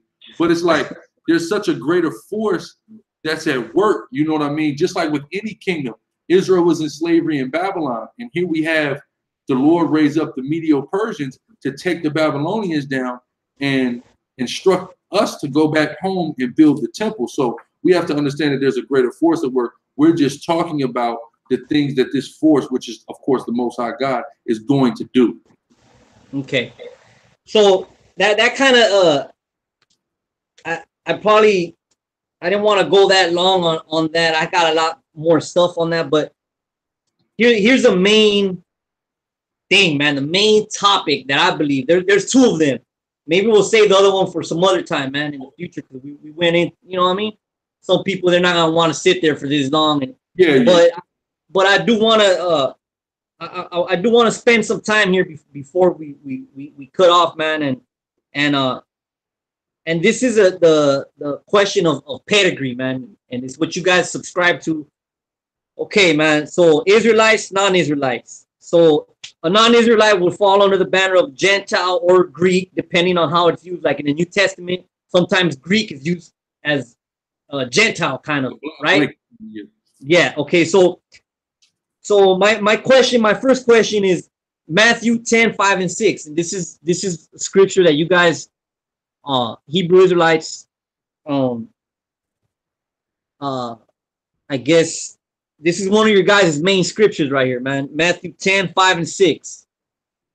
So this is Jesus. These 12 Jesus sent out and commanded them, saying, do not go into the way of the Gentiles, and do not enter a city of the Samaritans, but go rather to the lost sheep of the house of Israel. So I already know your breakdown of the scripture, but for the viewer's sake, can you explain what that means to you guys? We're saying that that means that who Christ sent his disciples to teach were Israelites who were lost, essentially. Okay. So, and he's saying don't go into the way of the Gentiles, right? And the Samaritans. Yes, sir. Only the Israelites. Okay. So that was the distinction that I wanted to make. So the word here, Gentiles, is the word ethnos. Strong's G184, which usually is used to describe a Gentile, a non-Jew. Okay, so and it could also mean, I mean, it also means like nation or a multitude of people, but for a great percentage that is used as Gentile, I believe, ethnos. Like here it's used as ethnos, as Gentile. Am I correct? I would say in that context, it can mean that for certain. Yeah, because I know what you guys. We're gonna get into that, the Hellenized aspect of it and all that. But I wanted to just establish that because, and I'm pretty sure you're already aware of this scripture, but I wanna get into it, man. Ephesians 2, chapter 11. Ephesians 2, verse 11. And it says, therefore, remember that you, once Gentiles in the flesh, he's talking about in the flesh, who are called uncircumcision. So he's making two distinctions by what is called the circumcision made in the flesh by hands. That at that time you were without Christ, being aliens from the commonwealth of Israel. And he's talking about the covenants and all this, everything that belonged to Israel, man, because it's very clear that Israel was a nation that was chosen by God. And strangers from the covenants of promise, having no hope and without God in the world. But now, in Christ Jesus, you who once were afar off have been brought near by the blood of Christ. For he himself is our peace, who has made both one and has broken down the middle wall of separation, having abolished in his flesh the enmity, that is, the law of commandments containing ordinances, so as to create in himself one new man from the two. This is another distinction. One new man from the two, Jew and Gentile, thus making peace. And he that he might reconcile them both to God in one body through the cross, thereby putting to death the enmity, that he came and preached peace to you who were afar off and those who were near. For through him we both have access by one Spirit to the Father. Now therefore, you are no longer strangers and foreigners, but fellow citizens with the saints. The saints, we know in the Old Testament, the saints were the saints of Israel. There's no dispute there. And members of the household of God. Sometimes it's actually talking about angels, depending on the context. And members of the household of God. And having been built on the foundation of the apostles and prophets, Jesus Christ himself being the chief cornerstone, in whom the whole building being fitted together grows into a holy temple in the Lord, in whom you also are being built together for a dwelling place in the Spirit of God. So verse 11 uses the same word, ethnos, in the plural, which also, when it's used in the plural, it's always denoting a Gentile or a non-Israelite or a Jew. And it's the same word that's used in the Septuagint to describe a Gentile, a heathen, or a godless person. So, you know, anybody not an Israelite back then was a heathen or a godless person that was not worshiping the one true God. So here, what do you have to say about this text? Okay. First and foremost, what we have to understand is proper Greek. Technically, ethnos is never used in plural. The reason why technically it can't actually be used in plural is because that's literally when it ends in an os like that. In Greek, it's singular. The plural of ethnos would be f9, so we can understand, right? But even with that being said, I just want to point out, like in Ephesians 2 here, we have the word reconcile, right? Which is in reference to doing something again. So how are, firstly, people being reconciled who were never with the saints in the first place, right? But I want to go here. This is 1 Corinthians 12:2, because like it said here, this is a beautiful scripture. It talks about, remember ye in time past were Gentiles in the flesh. You were Gentiles in the flesh, right? So there's another scripture about that. And this is 1 Corinthians 12:2. It says, ye know that ye were Gentiles. But what made them Gentiles? Carried away unto these dumb idols, even as ye were led. What made them Gentiles? The fact that they worship the gods of the Gentiles. And to further prove it, we're just going to jump back 2 chapters in 1 Corinthians 10, and I'm going to start at the first verse.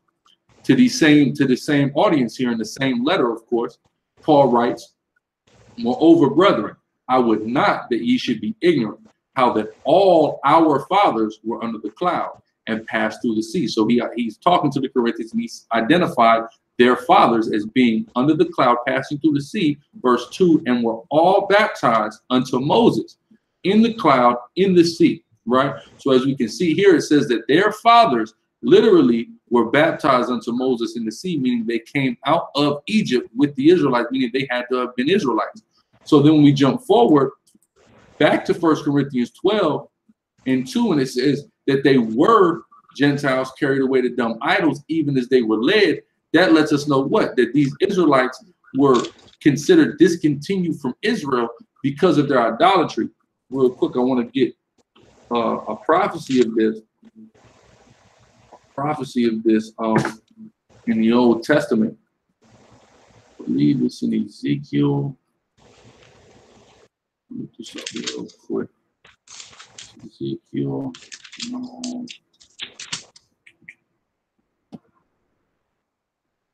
Well, this is there's another one, but this one, Jeremiah 2:21. Yet I planted thee a noble vine, which he's talking about Israel, holy, a right seed. How art thou turned into a degenerate plant of a strange vine unto me? And he's referring to their idolatry, making them strange, turning them into strangers from the commonwealth of Israel. So this is all a part of the prophecy and the things that were said to happen to Israel. So it's all about bringing Israel back. Right here, Ezekiel 14:5, and it says, that I make the house of Israel that I may take the house of Israel in their own heart, because they are all estranged from me through their idols. So it's basically talking about reconciling or bringing back the Israelites who had discontinued from worshiping God through idolatry, and they were being considered Gentiles because they went to the lands of these Gentiles and lived as the Gentiles and worshiped their gods. That's going back again to 2 Corinthians 12:2, how it says that you were in time past Gentiles carried after these dumb idols. Okay, so of course, I mean, I strongly disagree with that, and the reason being, like 1 Corinthians 10:1, I'm gonna just go there. Number one, when reading that scripture, we gotta consider the new status. I mean, I know you guys don't believe in that. You guys believe that these guys are basically just Israelites that were lost, right? So my belief, the Christian belief, is that one must consider the new status under the gospel of Christ, man. Because all who are in Christ, they're all one seed. In Galatians, it goes into not the seeds, plural, but one seed, and all in Christ are one. So that, with that being said, Abraham, that would make Abraham and all them, because it's an adoption. We all become all that was Israel's. It becomes ours as well, man. We've been adopted, and I know you disagree with this, and that's okay for now. But I just wanted to mention that that scripture, man, because first, I know it seems like it says, well, our Father, when he says our fathers under the cloud, when you come from my background, belief, Christian background, we believe that Christ came for Israel first. They rejected Christ nationally for the majority, and then they killed him. And then he said, okay, I'm going to turn to another people. And we can get into some of these scriptures real quick, but I want to just mention that. So he does that, and then he brings in a people that were not even a people. And in Romans 9, it talks about that people who were not even a nation. They weren't Israelites, in other words, and he brings them in. So when this scripture is talking about that, we got to understand it in the context of the new status of the believer, who is now a child, not only of God, but a child of Abraham, who inherits the promises of God. He inherits the promises through Abraham. And in Galatians, it goes into it, Abraham's seed, man, Galatians 3:16. And but I don't want to stray from that. I want to come back to Ephesians 2. Ephesians 2, when it says Gentiles here, are you saying this? I mean, I know this is what you're saying, but I want to be sure. You're saying that when this says Gentiles, it's not talking about Gentiles in the flesh? Well, Israelites are called Gentiles in the flesh elsewhere in Scripture. So just because the term but Gentile here used, it doesn't disqualify from being Israel. So I would say this is an instance in reference to Israel. Yeah. Okay. How about when it says who are called uncircumcision? Does that mean the same to you? Yes. And if you go back to that all began during the time of the Maccabees, during the Hellenization period, where they were either not getting circumcised or trying to make themselves uncircumcised. Okay. So now I just want to get into these breakdown of these words. There's only 1, 2, 3, 4, 5. There's 5 words. Okay. Strong's 1482. We have the word ethnicos. Okay. That's national, ethnic, especially a Gentile or heathen, ethnicos, and it's used 2 times. King James Version. Then we got ethnos. This word is used 164 times, and it refers to a race, a tribe, especially a foreign. If you look in the blue letter, which we both been using, and it's usually a foreign, non-Jewish one, usually by implication, a pagan, a Gentile, a heathen, nation of people, okay? Then we got Strong's 1672, Hellen, which is a Grecian. This is an ethnos, but it's a specific kind of ethnos. It's a Hellen ethnos. It's a Grecian, a Hellen. It's talking about a Greek. It's talking about an inhabitant of Hellas from Greece, a Greek-speaking person, especially a non-Jew, a Gentile, a Greek. Then we got Strong 1674, Hellenese, the feminine of Helen, of the one I just said, the feminine of Helen, which means it's referring to a woman, a Greek woman, a Grecian, a non-Jewish woman. Okay. Then we got Strong 1675, and this is the main one, man, right here. Hellenistus. And it's what you've been referring to.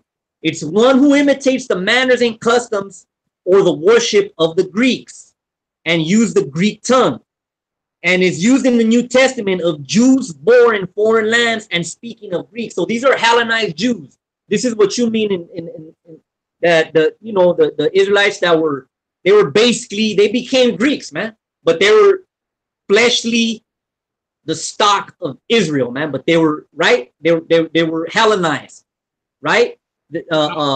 So we have a word. This is all that happened though. I want to say that, but when I'm talking about Gentile Israelites, it's not. Okay. It's not talking about them, because there's a distinction between them, because they still acknowledge the fact that they were descendants of Jewry. That's the difference. You have Greek-speaking Jews, and then you had people who had entirely, for generations, had discontinued from. That's who I'm referring to, juxtaposed to Greek-speaking Jews, because there's a difference. Okay, so what I want to do is just try and prove with the scripture that a Gentile, and there's so many references, man, that speak of an actual Gentile. We're gonna go into a few and see if maybe at least one, because here, see, okay, let me just come back to how you said that here Gentile is not really referring to an actual ethnic Gentile, right? So remember the debate you had?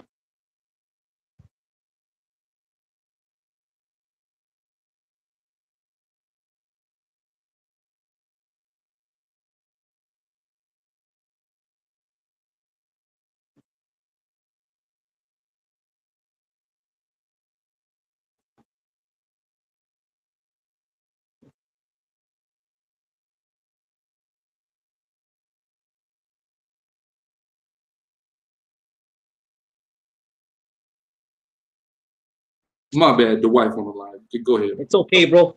Okay, remember the debate you had with Jay, the producer? Yes, sir. Yes, sir. I just seen that, man.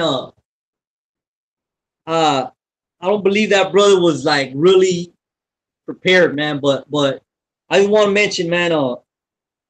Remember you mentioned. Remember you guys had the little dispute about Elohim and the word Elohim. Yes, sir. Okay, so you pretty much told him that when he used Elohim, he tried to tell you that there's different ways Elohim is used, which is true, which is what I believe. That Elohim was used for God, and it was also used for like judges, human judges, and it was actually used for angels sometimes, right? So, yes, so here, but you told him this is what I want to establish, is you told him that no, man, Elohim means Elohim. Remember?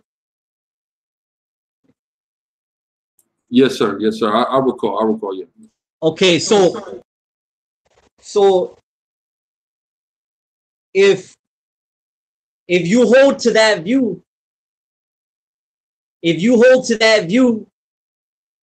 that a word means a certain word, I'm just saying, like, gotta kind of be consistent. You understand what I'm saying?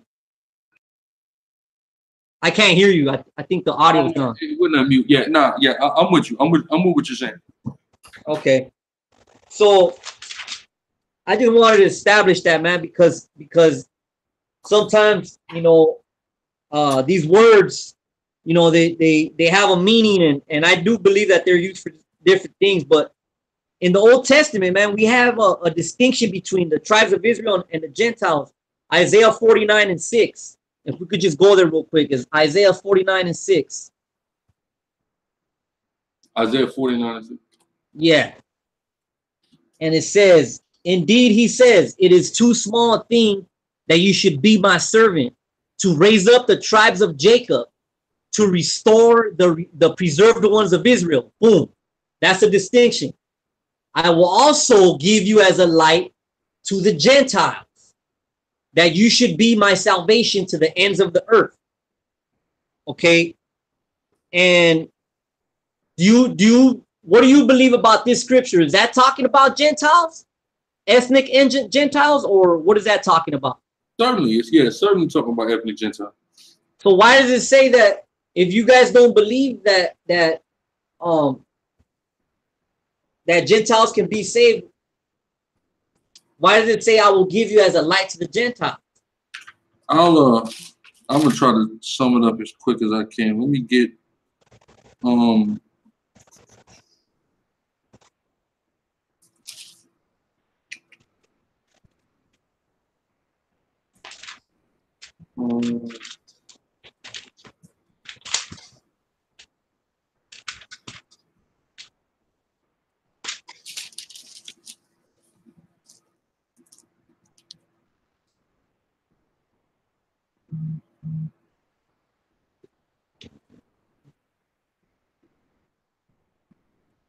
here's the easiest way. The easiest way I can I can sum it up.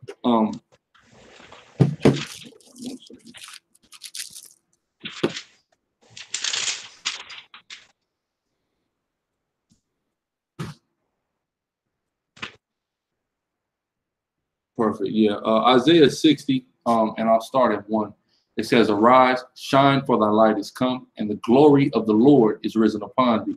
For behold, the darkness shall cover the earth, and gross darkness the people. But the Lord shall arise upon thee, and his glory shall be seen upon thee. And the Gentiles shall come to thy light, and the kings to the brightness of thy rising." Right? So that's us being a light to the Gentiles, but it's going to elaborate further on what it means, what the implications are. "Lift up thine eyes round about and see, all they gather themselves together, they come to thee. Thy son shall come from afar, and thy daughter shall be nursed at thy side." Salvation to Israel. "And thou shalt see and flow together, and thine heart shall and thine heart shall fear and be enlarged, because the abundance of the sea shall be converted unto thee. The forces of the Gentiles shall come unto thee." So this is literally talking about us being a light, meaning when Christ's kingdom is established, all nations are going to come and surrender themselves and bow their knees to Christ. And then they'll be taught the ways of Israel from that point forward. So that's what we believe it means to be a light to the Gentiles. When Christ's kingdom is implemented in the earth, all nations of the earth are going to be taught and understand these ways. But Israel has to be saved first. Okay.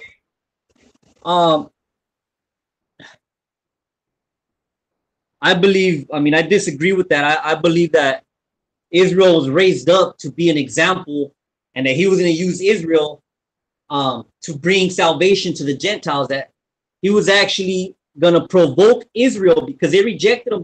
He was going to provoke them to jealousy.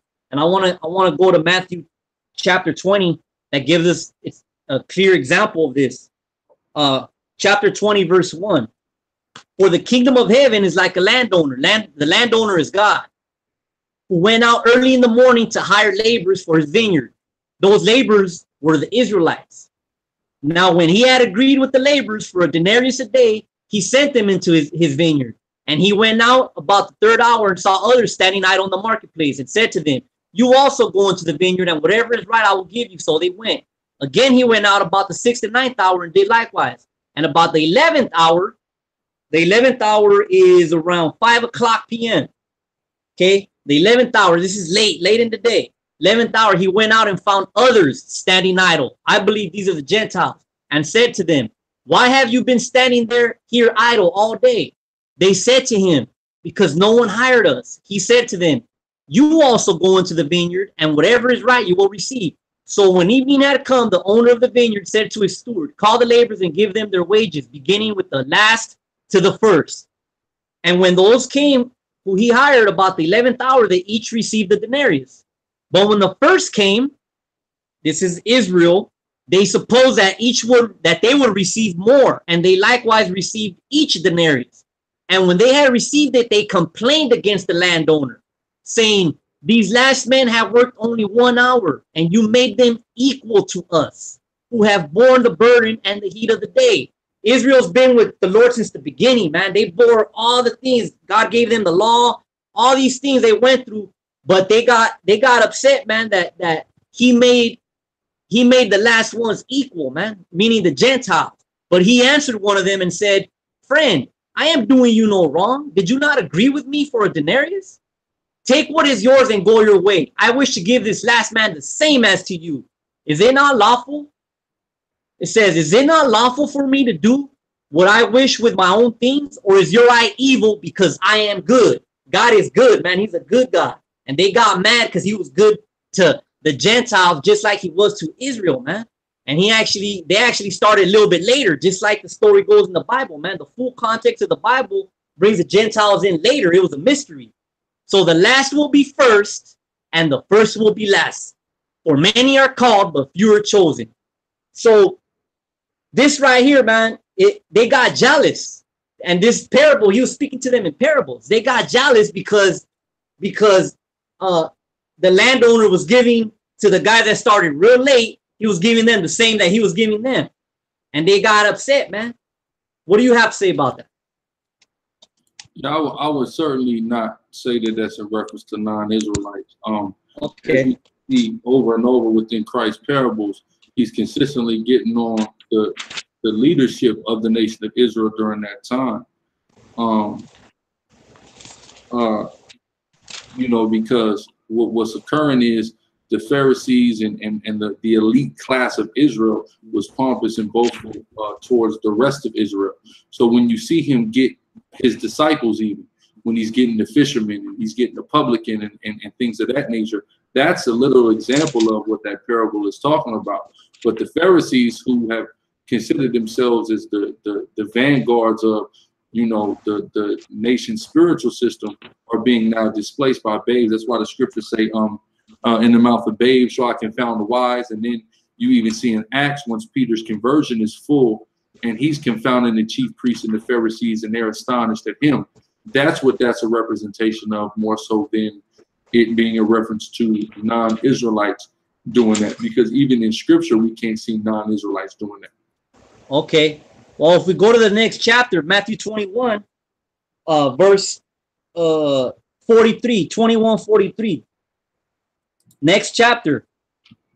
And Matthew was predominantly written to the Jews, man. It says, therefore I say to you, the kingdom of God will be taken from you and given to a nation bearing the fruits of it. Okay. Now, if we go to the beginning, man, we go to the beginning, not the beginning, but starting at verse 33, it says 21:33. Here another parable. There was a certain landowner who planted a vineyard. This is God. And set a hedge around it and dug a wine press in it and built a tower. He leased it to the vine dressers and went into a far country. Now, when the vintage time drew near, he sent his servants to the vine dressers that they might receive its fruit. And the vine dressers took his servants, beat one, killed one, and stoned another. That's what they've done to the prophets, man, since the beginning. Again, he sent other servants, more than the first, and they did likewise to them. Then the last of all, he sent his son to them. That's Jesus, saying, they won't respect my son. But when the vine dressers saw the son, they said among themselves, this is the heir. Come, let us kill him and seize his inheritance. So they took him and cast him out of the vineyard and killed him. Therefore, when the owner of the vineyard comes, what will he do to those vine dressers? And they said to him, he will destroy those wicked men miserably and lease his vineyard to other vine dressers who will render to him the fruits of their seasons. And then Jesus says, have you never read in the scriptures? The stone which the builders rejected has become the chief cornerstone. This was the Lord's doing, and it is marvelous in our eyes. Therefore I say to you, the kingdom of God will be taken from you and given to a nation bearing the fruits of it. I mean, if you don't believe that, I mean, come on. It says he's referring right here to when he says the stone the builders rejected. We know what he's quoting, man. And they rejected him. Israel as a nation, they rejected him. See, but and they killed his son. That therein lies the problem. To say that Israel as a nation, we have to understand it says, and when the chief priests and Pharisees had heard his parables, they perceived that he spake of them. All of Israel wasn't being spoken of. He was speaking specifically of the leadership, the elite class of Israel during that time. That's why it says when they heard it, they knew he spoke of him. So what does it mean when he says given to a nation? He's making a distinction. That's fine. See, when we take a look here, Ezekiel 37, and we'll start at 21. And say unto them, thus saith the Lord God, behold, I will take the children of Israel from among the heathen, whither they be gone, and will gather them on every side, and bring them into their own land. I will make them one nation in the land upon the mountains of Israel, and one king shall be king to them all Christ, and they shall be no more two nations, neither shall they be divided into two kingdoms anymore at all. So even as we can see now, Israel was not one nation at this time. Israel is two nations. So with them being said, it shall be given to another nation. This is also in reference to, we're dealing with the whole other kingdom that had been displaced and was not even on that side of the world during that time. You understand what I'm saying? Well, how come it doesn't? My bad. Go ahead. No, finish your point. I was just gonna say, it doesn't seem like there's no clear explanation of that. It right here where it says the stone which the builders rejected. That it's clear what's going on here, man. It's clear that. Let's take a look at. Here's what we have to understand, because there is a great misconception, especially amongst Christianity, about the death of Christ. What do you believe? On what wise was the death of Christ? Was it out of jealousy or what? No, the death of Christ. He came voluntarily. They murdered him, but that God gave himself. He gave himself willingly, man. Of course. And it says in Isaiah 53 that he became the soul sin offering, man. He gave up his soul as an offering for the nation of Israel first, man. Mm-hmm. And it says in Romans 10:19 that he's gonna provoke Israel to jealousy. The jealousy, right? Perfect. So look, yeah. John, we have to understand the death of Christ is on this wise. John 11, and we're going to start at 47, because this is what we have to understand. Then gathered the chief priests and Pharisees of council and said, what do we? For this man doeth many miracles. So the chief priests and Pharisees, the same one who he's talking about in the previous parables that you mentioned, they say this: if we let him thus alone, all men will believe on him, and the Romans shall come and take away both our place and nation, right? And one of them named Caiaphas. Caiaphas is separate from them. One of them named Caiaphas, being high priest. He wasn't a chief priest. He wasn't a Pharisee. He was the acting high priest. So it says, and one of them named Caiaphas, being high priest that same year, said unto them, ye know nothing at all. So he rebuked this entire council. These same guys that Christ is rebuking, the high priest at that time rebuked them. And he continued to say, nor consider that it is expedient for us that one man should die for the people, that the whole nation perish not. So he said, this man needs to die for our nation. Now watch. And he spake, spake he not of himself, but being high priest that year, he prophesied that Jesus should die for that nation. This was a prophecy, right? Of verse 52, and not for that nation only, but also that he should gather together in one the children of God that were scattered abroad, which is a reference to Ezekiel 37. What he's saying is, through this man's death will the reconciliation of our nation be made happen. That's how this is going to happen. So this whole situation is about that other nation, is these other children of God that have been scattered abroad. And this high priest understood from understanding the prophecies exactly what Christ had to be put to death for and exactly what his death was going to mean. Now I want to show this real quick, just to prove this even further, and that Christ bore witness to the fact that this high priest, in fact, was a believer who crucified him. Salakia. 1 second. I gotta get this old English right. It's in Luke 23, I believe.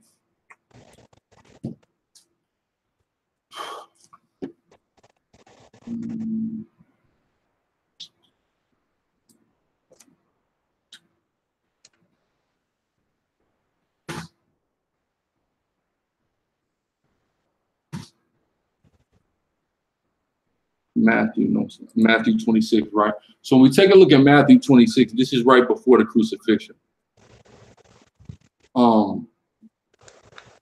And it's Matthew 26 and 62. And the high priest, which is Caiaphas, arose and said unto him, answerest thou nothing? What is it which these witness against thee? But Jesus held his peace, and the high priest answered and said unto him, I adjure thee by the living God, that thou tell us whether thou be the Christ, the Son of God. So let's see how Jesus responds. Verse 64, Jesus said unto him, thou hast said, right?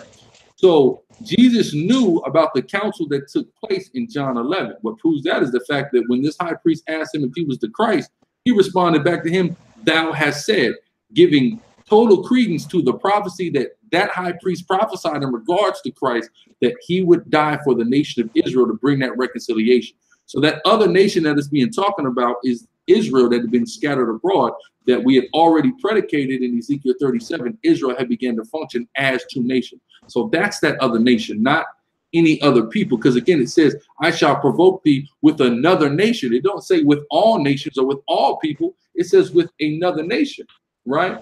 And real quick, Isaiah 7 and 8, in regards to the northern kingdom, it says Isaiah 7 and 8, for the head of Syria is Damascus, and the head of Damascus is Rezin, and within 65 years shall Ephraim be broken, that it not be a people. So this was that people that it was in reference to in part, were these Israelites that were destroyed and were as if they were not a people. That's those people versus the ones who stayed loyal to the soil of Israel and allegedly acted as if they were following God and his laws. So that's who I would say emphatically that's in reference to, and not all people.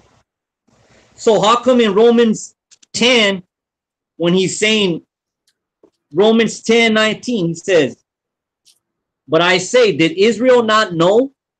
First Moses says, I will provoke you to jealousy by those who are not a nation. Now there's a distinction here. Israel, he's Israel's as a whole, not as two nations. There's a clear distinction by those who are not a nation. Now you're saying that Israel was two nations. Right here it's saying, I will provoke you to jealousy by those who are not a nation, and I will move you to anger by a foolish nation. But Isaiah very boldly and says, I was found by those who did not seek me. I was made manifest to those who did not ask for me. But to Israel, he says, all day I have stretched out my hands to a disobedient and contrary people. So he's making a distinction here that it's Israel. He's not saying the two nations, or I'm gonna provoke you to jealousy through the other nation that broke away from you. He says Israel, he's in context, he's saying Israel is Israel, man. He's really not saying that. And I'm going to explain why that's not true. I just read the verse because I already knew you were coming here. Isaiah 7 and 8, I'm going to reiterate it.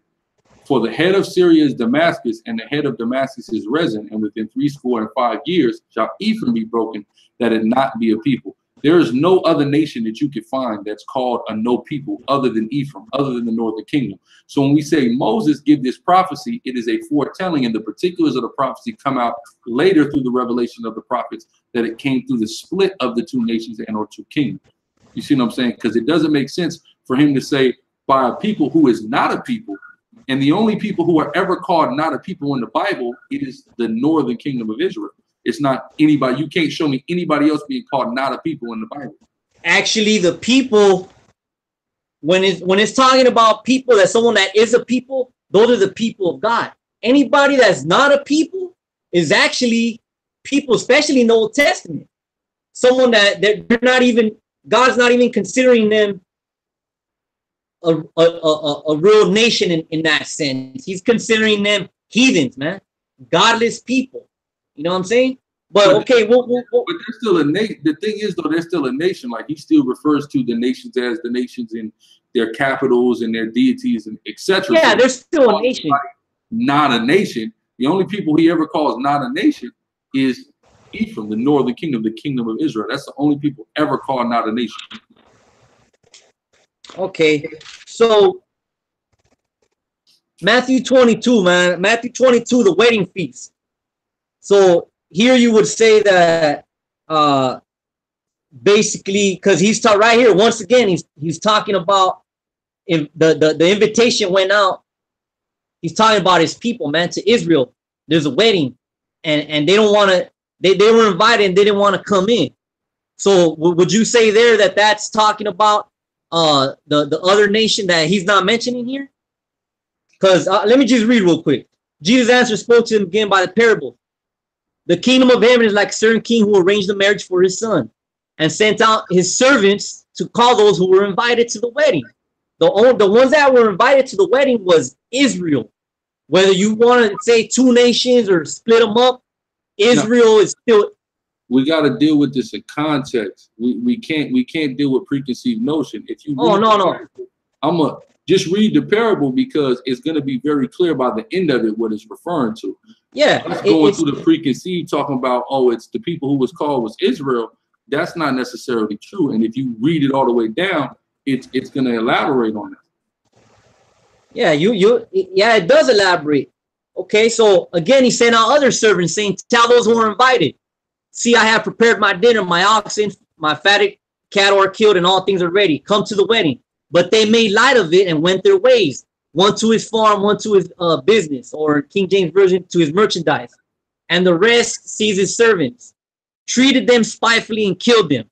Okay. But when the king heard about it, he was furious, and he sent out his armies, destroyed those murderers, and burned up their city. The city in 70 AD was burned up. Okay. Then he said to his servants, the wedding is ready, but those who were invited were not worthy. Therefore, go into the highways, and as many as you find, invite to the wedding.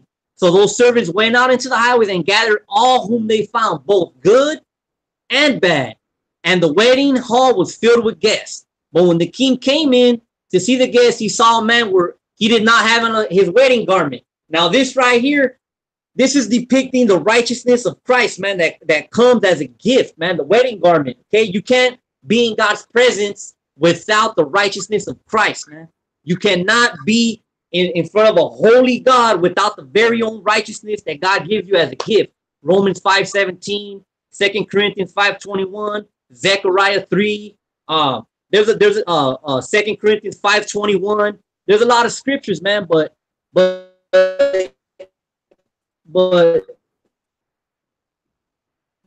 this right here, he said to me, then the king said to his servants, bind him and hand and foot, take him away, cast him into outer darkness, where there will be gnashing, weeping and gnashing of teeth. Outer darkness. I know you guys don't believe in hell. Outer darkness, weeping and gnashing of teeth. If outer darkness, if you're destroyed, weeping and gnashing of teeth, that's something that you're conscious of. They're gonna be, hell is a real place, man, and people are gonna be conscious of where they're at, man. That's what this scripture. I've studied this scripture, man, and it's very clear who he's talking about. If you keep reading, like you said, the Pharisees then plotted on how they might entangle him in his talk. See, he was being very clear, man. They try to entangle him. And they send him to their disciples with the heroes, teacher, we know that you are true and teach the way of God and truth. You know, you do not regard the person of man. Tell us, therefore, why do you, he goes on and he tells him, why do you test me, you hypocrites? And he basically, he tells him, look, man, the earthly things are the earthly things. These are spiritual things that I'm talking about, man. So just real quick, man, the wedding garment. That's a very key thing, man. The wedding garment. A lot of people that profess to be law keepers. Now, I'm not saying that Christians shouldn't follow God's commandments, but God's commandments aren't specifically just talking about the 10 Commandments or the Old. Rejoice always. That could be a commandment. Pray without ceasing. That could be a commandment. There's so many things. Those are the commandments of God. But it says, okay. People are trying to get into heaven by keeping the law, man. That's a whole nother topic because we already went too deep into it right now, man. But that's another topic. People think that they could be justified by keeping the law. And you can only be justified by the righteousness of God, man. And it's a gift. He clothes you with his righteousness so that you could be in his holy presence. That's the only way, man. That's the only way you could be reconciled to God. That's the only way you can be in God, because God is holy, man, and we're we're still in our flesh. We still, you know, we still fall short, man. So that I believe that's what he's talking about, is that when he says the guy tried to sneak in, he tried to get in by his own righteousness, man. He was invited, and then you know what I mean, they rejected, and then he tried to sneak in, man, and Christ wasn't having it. God wasn't having it, man. So, you know, this scripture to me is very clear that the Lord came for Israel, man, for the nation of Israel. Once again, they reject. I know you don't agree with that. They rejected him, and he turned and in Acts, in the book of Acts, I'm gonna let you speak right now, but in the book of Acts, it becomes very clear, man. In the vision that he gives Peter, he tells him, "Don't call any man unclean." You know what I'm saying? And then he tells him, he explains to him the vision. He explains to him the vision, and he tells him it's unlawful for a Jewish man to keep company or to go to another. That's a foreign.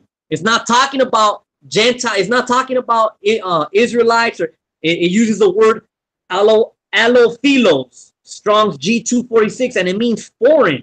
And it's only used one time. One time, bro, it's used. And it's only used here in this passage. And this is where Peter is explaining to Cornelius. It's been said it's unlawful for a Jewish man to keep company or to go to that of another, of a foreign, not another nation, not a Hellenized Jew, a foreign. And it's only used one time. And then he goes on to explain, but God said no. God said, the Lord gave me the vision. He said, I should not call any man unclean. You know what I'm saying? Yeah. So, first I want to deal with this parable, right? Because we know, I believe you read Matthew, correct? Yes, sir. So I want to just take a look at the same parable in Luke. Okay. Real quick, because this is where the point is. In verse 21, it says, so that servant came and showed what chapter? So like I'm in Luke 14, and I'm starting at 21. So it says, so that servant came and shewed his lord these things, and the master of the house, being angry, said to his servant, go out quickly into the streets and lanes of the city, and bring in hither the poor. So it's elaborating on who is being brought in. It says the poor and the maimed and the halt and the blind, right? And that there's a key reason why these things are being said. We got to go back to the law. Leviticus 21, and I'll start at 17. Speaking to Aaron, saying, whosoever he be of thy seed in their generations that have any blemish, let him not approach to offer the bread of his God. So there's parameters upon who even has the ability to offer the bread of the Lord.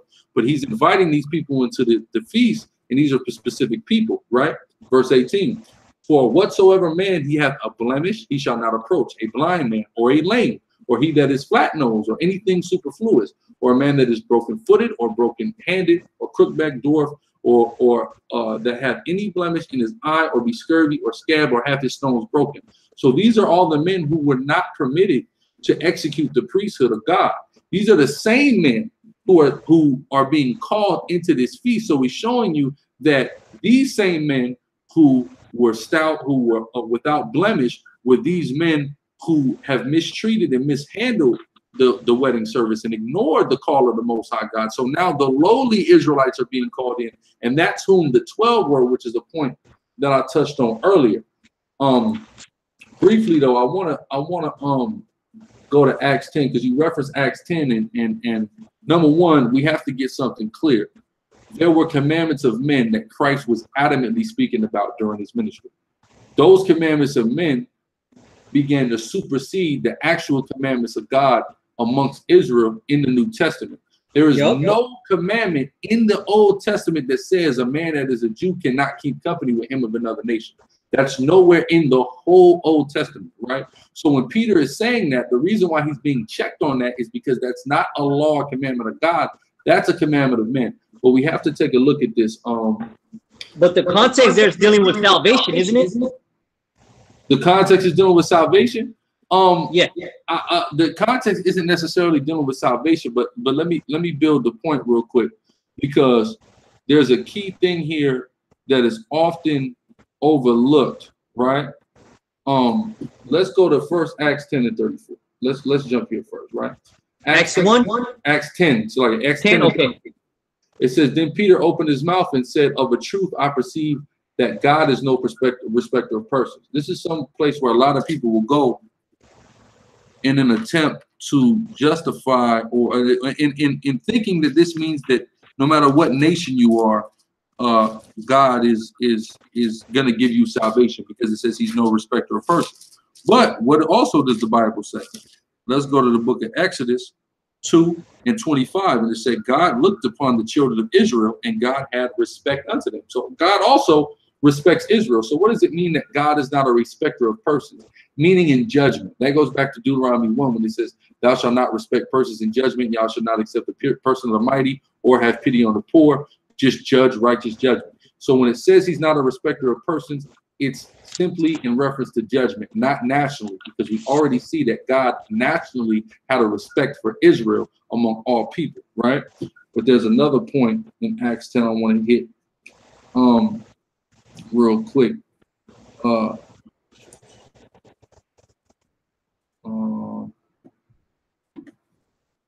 Not there, 15.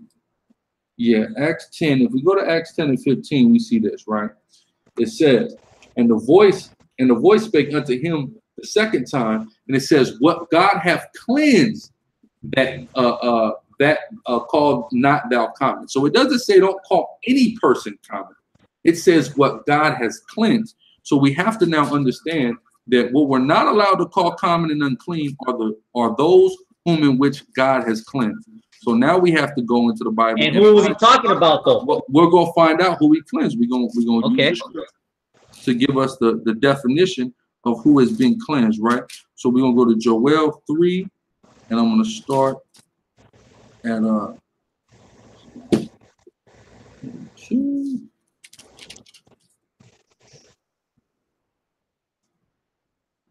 I'm tripping. This is Mike.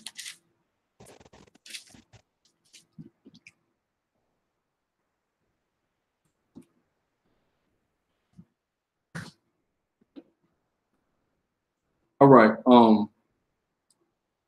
Joel 3, and I'll start at 20 to 21.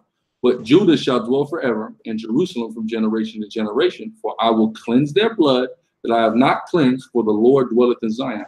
So he said he would cleanse Israel, cleanse Judah. He's not talking about cleansing everybody. There's no people who we can substantiate biblically who have been cleansed, or there's no cleansing of all nations that have occurred. The only people who we can see biblically who God ever says he's cleansed are Israelites. Never anybody else.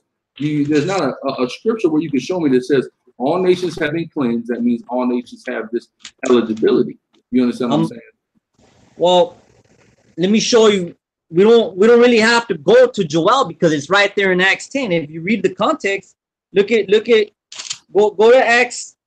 Let's just go to Acts 10 and 9.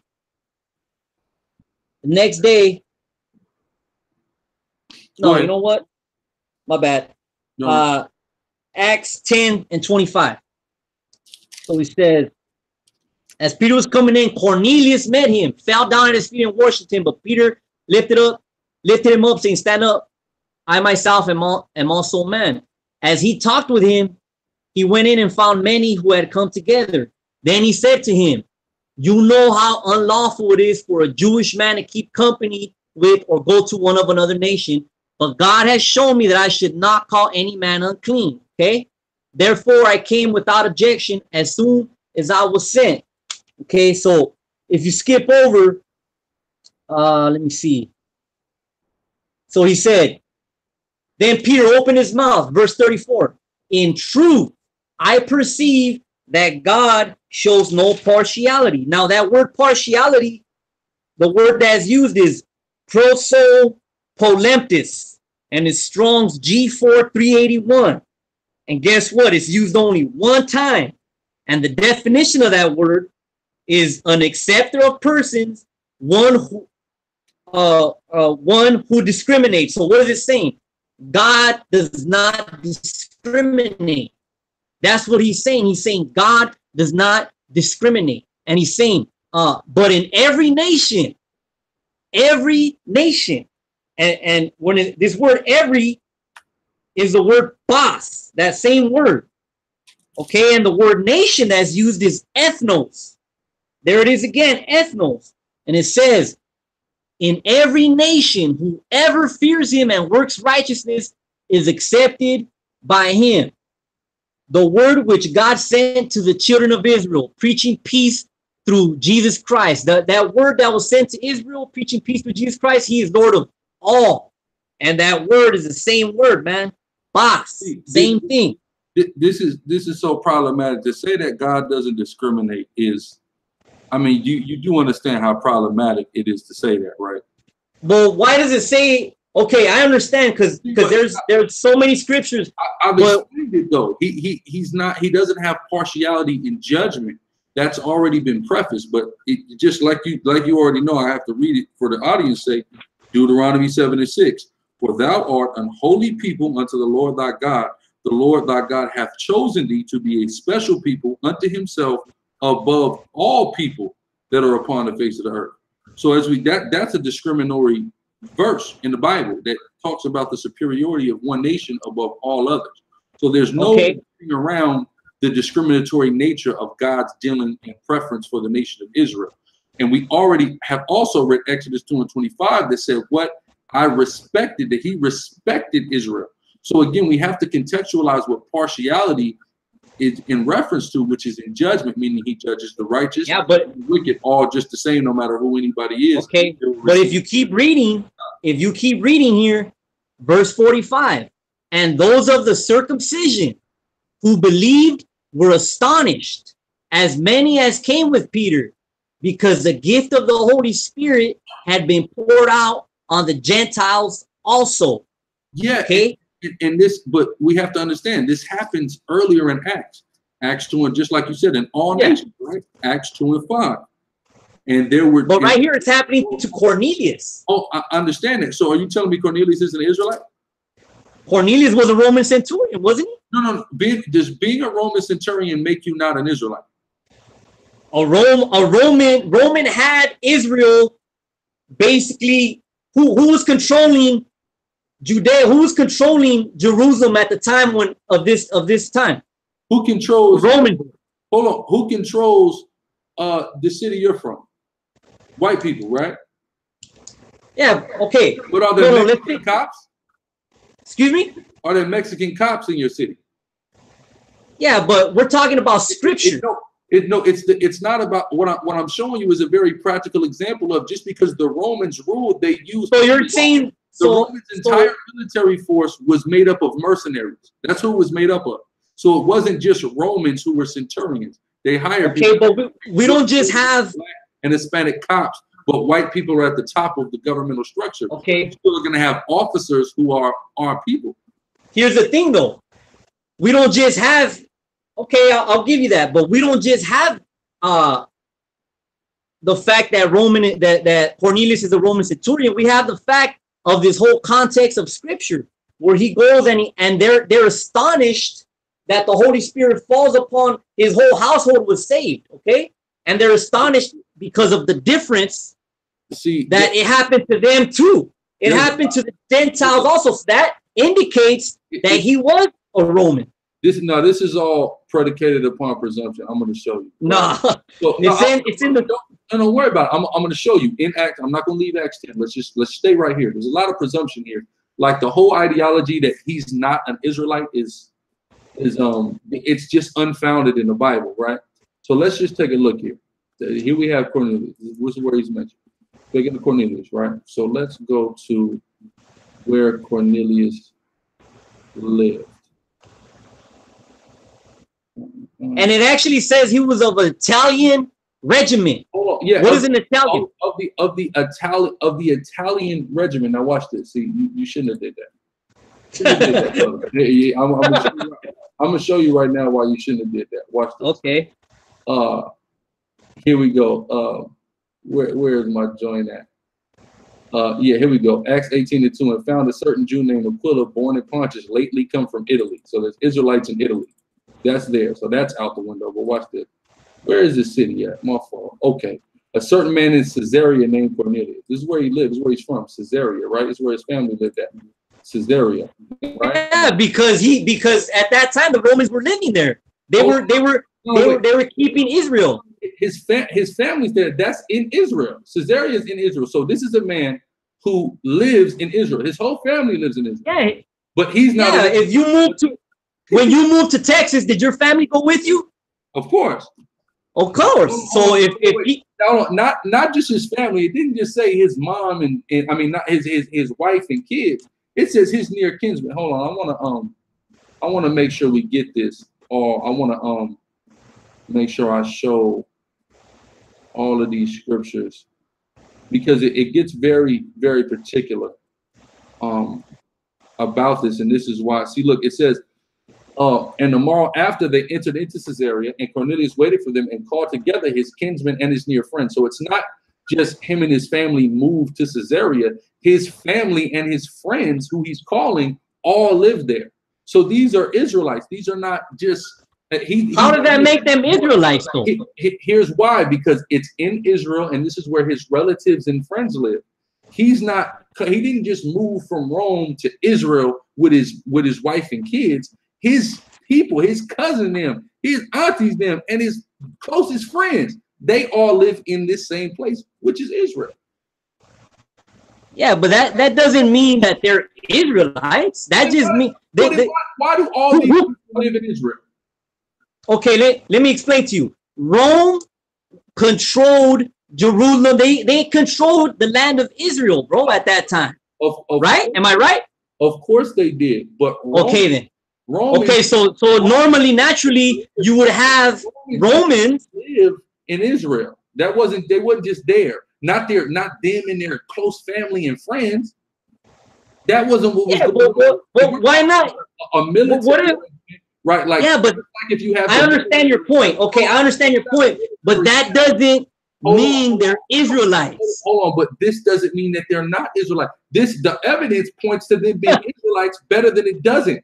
In this case, a man who lives in Israel, then you point out that he's of the Italian band, then I show you that there were Jews in Italy, right? And even Acts 2 and 5, what I just read, that there were Jews in every nation. But in particular, this guy is in Israel. So now here we have a guy in Israel where his family and friends live, right? That happens to be a Roman centurion, but he is not an Israelite. I don't even see how that doesn't make sense. This is where he stay at. Okay, well we'll go ahead and move on. But before we do, from this Cornelius text, if you look in the next chapter, as soon as that story ends, Acts 11, verse 1. Now the apostles and brethren who were in Judea heard that the Gentiles, ethnos, once again, had also received the word of God. And when Peter came to Jerusalem, those of the circumcision contended with him, the Israelites, saying, you went into uncircumcised men and ate with them. He's talking about Cornelius and his people. But Peter explained it to them in order from the beginning to say, I was in Joppa praying, and in trance I saw a vision, an object descending like a great sheet let down from heaven, four corners, and it came to me. When I observed it intently, a voice came, rise, Peter, kill and eat. But I said, no, not so, Lord, for nothing common or unclean has into my mouth. But the voice answered, what God has cleansed, you must not call common. Now, this was done 3 times, and it was drawn up to heaven. Okay, the Lord did that 3 times. Now, when God does something 1 time, it's significant. If he does something twice, it's very significant. If he does something 3 times, he wants you to get the point. So right here in the context of verse, remember, there was no chapters and verses before, right? So when you put Acts 10 and 11 together, and you have the apostles and brethren in Judea who heard that the Gentiles also received the word of God, ethnos, the same word that you said in the beginning when I first asked you, is in Matthew chapter 10, where it said, do not go into the ways of the Gentiles. You admitted to saying that the Gentiles were actually Gentiles. Now, right here, the same word is used. And it's clear distinct. Hold on. In that context, I didn't say. I know in this context. Here I'm putting in his context. Hold on. Here I'm putting in his context. Because it's clearly saying. Gentiles? Or Israel ever called Gentiles? I believe sometimes they may be called Gentiles, but here in this context, it's making a distinction, and it says the apostles and brethren who were Judea, they heard that the Gentiles also receive the word of God. Okay, and the uncircumcised, and they told him, they accused him, you went into the uncircumcised, you went into the way of the Gentiles, and then Peter explained it to them. So the only way to get a misconception is if you read something into the text. Without reading anything into the text clearly says that Cornelius, the people that Peter went into, were Gentiles, and it says that his whole household was saved. And that right there shows us that Gentiles did indeed come, that salvation did indeed come to the Gentiles. The only way you can misconstrue that. And look at one more thing before Go ahead. Okay, one more thing. In Acts 13, a couple chapters later, man, in verse 44, it says this. It says, on the next Sabbath, almost the whole city came together to hear the word of God. But when the Jews saw the multitudes, they were filled with envy. Remember the scripture about God causing them to be jealous from Romans, and contradicting and blaspheming, they opposed the things spoken by Paul. Then Paul and Barnabas grew bold and said it was necessary that the word of God should be spoken to you first, meaning the Jews. But since you reject it, as it was prophesied in the Old Testament, and judge yourselves unworthy of everlasting life, behold, we turn to the Gentiles, ethnos. Once again, that's the context. For so the Lord has commanded us. He's quoting Isaiah, the scripture I showed you earlier. I have set you as a light to the Gentiles. And when you said, I asked you, is this talking about Gentiles, ethnic Gentiles in the book of Isaiah? And you said yes. Right here, Paul's quoting that scripture. Now, when the Gentiles heard this, they were glad and glorified the word of the Lord. And as many as had been appointed to eternal life believed. Yes. It don't get no clearer than that, bro. Come on. It is clear. And here's what you keep ignoring about Acts 10. The fact that it says, whom I have cleansed, call not common or unclean. What about this verse? What about this scripture? What do you have to say about this? I'm going to get right there. I'm going to go right to Acts 13 and show you, and then go to what was quoted and show you how contradictory Acts 13 and the prophecy quoted is to your interpretation of it. Okay. First, let's go here. Isaiah 28:9. Whom shall he teach knowledge, and whom shall he make to understand doctrine? Them that are weaned from the milk and drawn from the breast. For precept must be upon precept, precept upon precept, line upon line, line upon line, here a little and there a little. Yes, so how are we going to understand the doctrine of the Most High? Through precept upon precept. The key word in Acts 10 was, whom God has cleansed, call thou not common or unclean. And then he went on to say what? The only people whom are cleansed are what? Joel 3:20.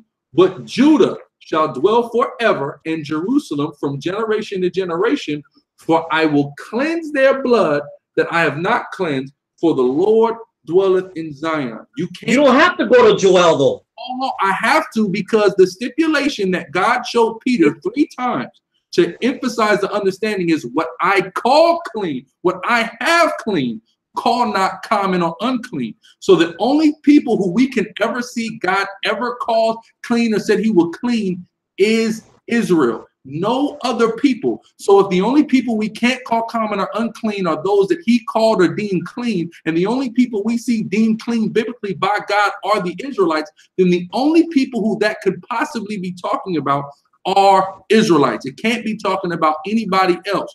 And the fact that you use the terminology of Jew, you use Jew because Jew only denotes 3 tribes or a southern kingdom and not the totality of the nation of Israel. So if Jew is a nation, the other 9 tribes that went and became the northern kingdom, they would be what at that time? Gentiles, because they're not Jews. They're non-Jews. If you're not a Jew, you're a Gentile, right? Well, there's a whole group of Israelites, 9 tribes of which, of whom you are included in, that were considered Gentiles during that time, and that's who that was in reference to. Now let's go to Acts 13. Okay. Acts 13 in the 26th verse. Men and brethren, children of the stock of Abraham, and whomsoever among you feareth God, to you is the word of this salvation sent. Preach to them first. In this same he preached to them first. Now he preached. Yeah, yes, you children of and then he told them you rejected it. Now listen. Now let's go to the aforementioned or quoted prophecy in Acts 13. Again, Isaiah 61. Let's go to Isaiah 61. If you read what you just said, hold on. We gotta hold on, right? Because I let you say a whole lot. Yeah, go ahead. My bad. Go ahead. You are good. And it's Isaiah 61 about the light, or is it Isaiah 60? My fault. The light of the Gentile, become the light to the Gentile, right? Okay. Isaiah 60, starting one again. Arise, shine, for thy light is come, and the glory of the Lord is risen upon thee. For behold, the darkness shall cover the earth, and gross darkness the people. But the Lord shall arise upon thee, and his glory shall be seen upon thee. And the Gentiles shall come to thy light, and the kings to the brightness of thy rising. Lift up thy eyes round about, all they gather themselves together. They come to thee, thy sons shall come from afar, and thy daughters shall be nursed at thy side, and thou shalt see and flow together, and thine heart shall fear and be enlarged, because the abundance of the sea shall be converted unto thee. The forces of the Gentiles shall come unto thee. So this is what the light is all talking about and in reference to. It's talking about the conversion of all the riches of every nation under heaven being given to Israel. Why is this being neglected? Why are we neglecting all the prophecies that said the Israelites were going to subdue and take the spoils of every nation? That's a part of the messianic prophecies. That can't be ignored. So if you're going to say that this is for everybody now and it's been taken from Israel and given to everybody else, I'm not saying it. You're going to rob everybody else. I'm not saying it. The scripture, verse 47, it says. No. You're saying that's what the scripture is saying, but I'm reading where the scripture contradicts that. So you're so you're saying the Bible contradicts itself? No. I'm saying if what you're saying is true, the Bible contradicts itself. I'm saying if what I'm saying is true, the Bible flows. I'm saying that too. I'm saying if what you're saying is true, the Bible contradicts itself, because right here. So I want to understand how Israel is going to subdue other nations that will be a part of Israel. Can you explain to me how I can subdue a nation and bring a nation into bondage pursuant to prophecy if they're a part of me just because they believe in Christ? Look, I don't understand how you can equate that with what's clearly being said here. And it says, this is a scripture I read to you. I heard the scripture, but here's what you're not equating and what you're negating. You're negating prophecy after prophecy after prophecy in order. I'm not negating nothing. For example, Isaiah 14:1. For the Lord will have mercy on Jacob and will yet choose Israel and set them in their own land, and the strangers shall be joined with them, and they shall cleave to the house of Jacob. And the people shall take them and bring them to their place. This is the Israelite, the house of Israel. And the house of Israel shall possess them in the land of the Lord for servants and handmaids, and they shall take them captives, whose captives they were, and they shall rule over their oppressors. So according to the Bible, whoever the Israelites were slaves to will become their slaves upon their salvation. How can people who are destined for slavery, according to the Bible, then partake in the salvation of the Messiah of the nation that would bring them? I'm going to show you, man. Because God, in his sovereign wisdom, man, he can do whatever he wants, okay? And if he wants to choose a nation that wasn't a nation before, that was not part of his original plan, or not plan, but his nation that he was raising up, he can do that because he's God. Now, right here, I just want to mention again, man, I asked you when I quoted this scripture, I asked you, is that talking about Gentiles, physical Gentiles? And you said yes. Now I'm going to go back. Acts 13:47. For so the Lord has commanded us, I have set you as a light to the Gentiles, that you should be for salvation to the ends of the earth. And when the Gentiles heard this, they were glad. Ethnos. When these people heard this, why were they glad, man? Because it's good news. Gospel means good news, as you know. The gospel of Jesus Christ means the good news of Jesus Christ.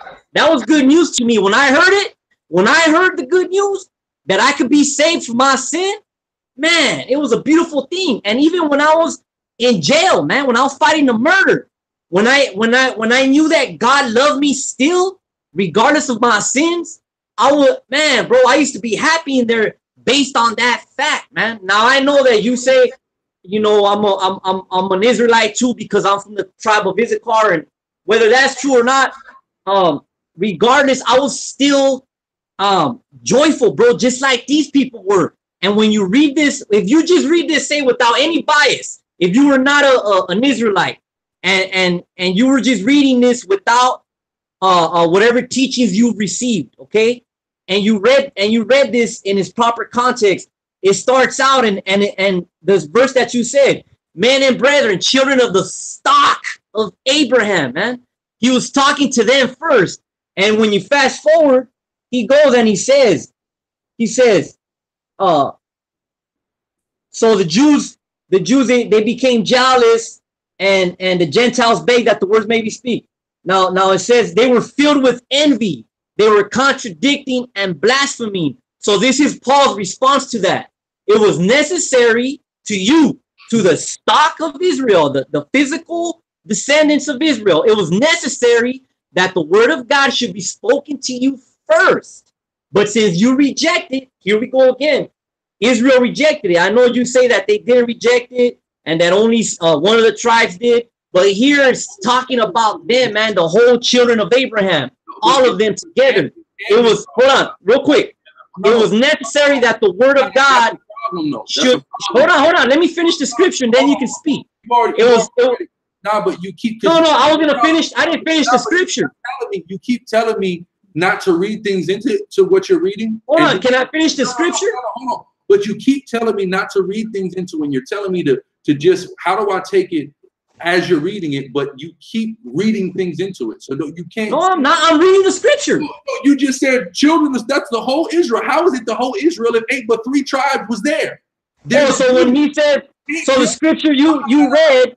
Yeah, see, look, this is the scripture you read about the stock of Abraham. That's only some of the Israelites. This is scriptural abuse because all of these. Come on, bro.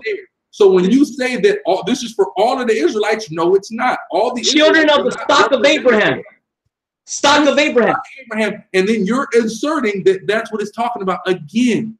All of these people involved are the children of the stock. And whosoever among you. Exactly. Whosoever among you Israelites that are there, this is who it's talking about. That doesn't mean every single Israelite was represented there or every tribe was represented there. That's okay, not so when you're reading that into the text, you're okay. That was just speaking about some of them. So what about when he says that they got jealous and that he says that to you I had to preach it first, and since you reject it and judge yourselves unworthy of everlasting life, behold, we turn to the Gentiles. What is he speaking about there? Again, we turn to the Gentiles. Again, Isaiah 7 and 8. For the head of Syria is Damascus, and the head of Damascus is risen. And within 65 years shall Ephraim be broken, that it be not a people. Again, there was a whole nation of Israelites that were called not a people. A whole nation of Israelites that were entirely outcast. And herein lies the problem. You're neglecting this. Let me go here. Hebrews 5 and 13. For everyone that useth milk is unskillful in the word of righteousness, for he is a babe. But strong meat belonging to them that are of full age. Like you said, just read this and tell me what you would think of it without any preconceived notion. That's not how the Bible works. You have to study and understand the prophecy. Oh, I understand that, bro. No, but this is what I'm telling you. So when it talks about, so you can be my salvation to the ends of the earth, what is that referencing? Old Testament prophecy, Isaiah 11:11. Exactly. And Isaiah 11 and 12. And he shall set up an ensign for the nations and shall assemble the outcasts of Israel, not everybody, of Israel, and gather together the dispersed of Judah from the 4 corners of the earth. Here's the thing, though. Hold on. Verse 13, the envy also of Ephraim shall depart, and the adversaries of Judah shall be cut off. Ephraim shall not envy Judah, and Judah shall not vex Ephraim. But they, Judah and Ephraim, upon their reconciliation, going back to Ephesians 2, but they shall fly upon the shoulders of the Philistines towards the west. This is talking about conquering people. And they shall spoil them of the east together, and they shall lay their hand upon Edom and Moab, and the children of Ammon shall obey them. They shall be in subjection to them. And the Lord shall utterly destroy the tongue of the Egyptians. See, with his mighty wind shall he shake his hand over them, and shall smite it in 7 streams, and make men go over dry shod. That's a miracle that's 7 times that of what he brought the Israelites out of Egypt for. So we know this is not happening yet. But he's saying that the salvation to the ends of the earth is gathering all the Israelites that are scattered all over earth, bringing them together and uniting them for the purpose of conquering all other nations. And now what's funny is you said because God can change. Well, let's see about that. Well, what's funny is that I read you that scripture and you admitted, for I am the Lord. Hold on. For I am the Lord, I change not. Therefore, ye sons of Jacob are not consumed. Why doesn't the Lord change? The Lord doesn't change the fact that he will not consume the sons of Jacob, meaning salvation pertains to the sons of Jacob, and he will not change on that. So you now asserting to me that the reason why we're going to negate these Old Testament prophecies for your interpretation of what's going on in Acts is literal contradiction of scripture, because God already said he wasn't going to change. I'm going to show you who the sons of Jacob were. I'm going to show you who the sons of Jacob were. But first, I want to ask you this scripture, bro. Acts 13 and 47 is quoting Isaiah 49. I asked you earlier, Gentiles. You admitted those were ethnic Gentiles. Yeah. So how is it now that those are somehow the Israelites that were lost? I didn't say that the light to the Gentiles was about Israelites that were lost. I've never said that. No, I asked you the word Gentiles. I asked you specifically about the word Gentiles, and you said the Gentiles who a light is going to are not the Israelites who were lost. That's what I'm saying. That's what I said earlier. Okay, so there we have no argument. It does not always mean Israelites that are lost, just like it doesn't always mean non-Israelites. Yeah, so there's no argument. So it means nation. So it varies what it's talking about. So here, if he's using that word and he's saying salvation to the end of the earth, and that they were. I just read the Old Testament prophecy about salvation coming to the ends of the earth, which it pertains to Israel and Judah. It didn't pertain to anyone else. All right. Israel is considered, let me show you, man.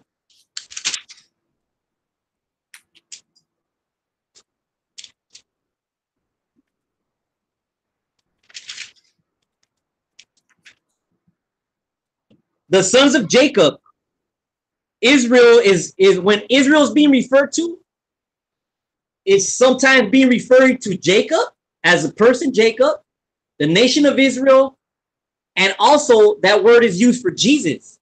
Okay, that word is used for Jesus in the book of Hosea, chapter 1. It talks about that, and then the fulfillment is in Matthew 2. Where in the book of Hosea 1 does it call the sons of Jacob? Let me show you. Hold on.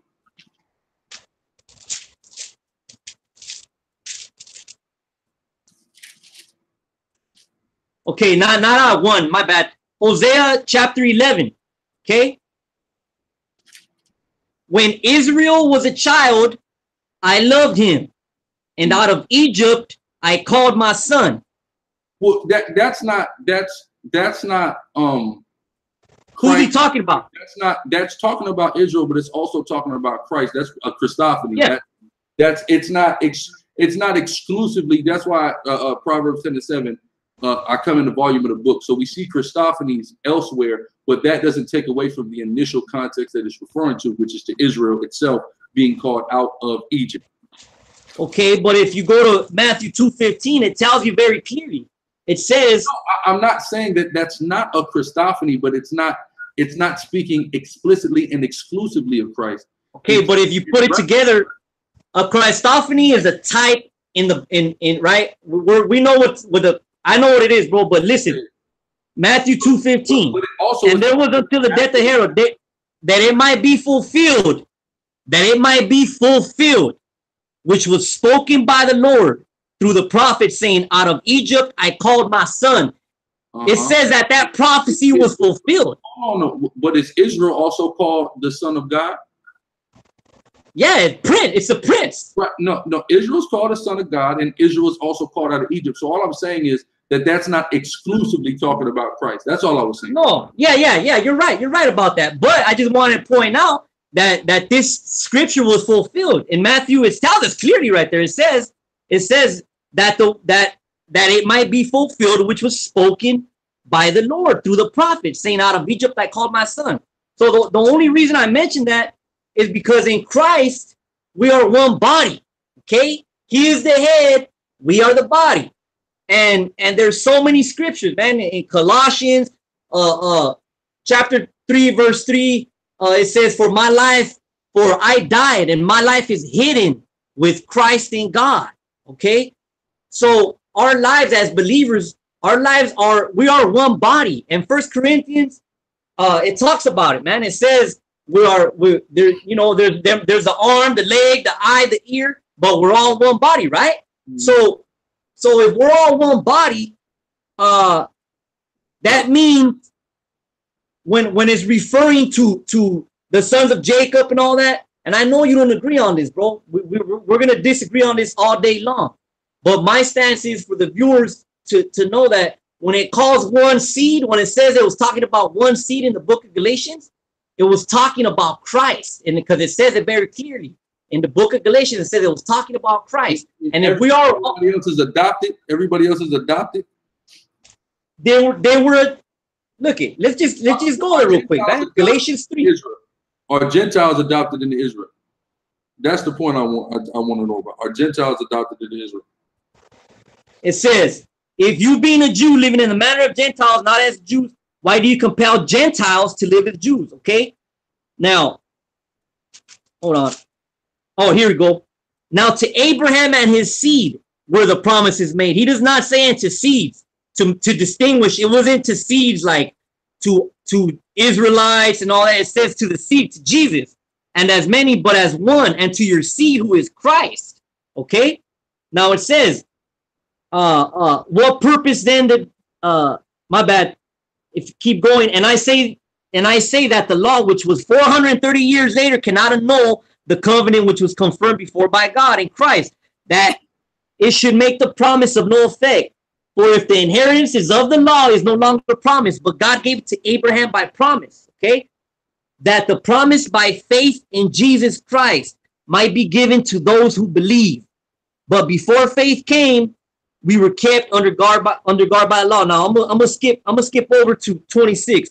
For you are all sons of God through faith in Christ Jesus. For as many of you were baptized into Christ have put on Christ. There is neither Jew nor Greek.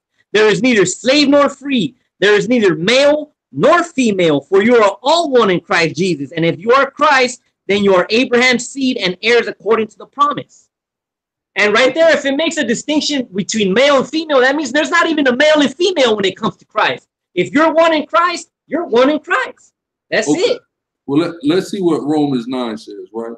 And it says, I say the truth in Christ, I lie not. My conscience also bearing me witness in the Holy Ghost. So we speak in the truth through the Holy Spirit. Verse 2, that I have a great heaviness and continual sorrow in my heart.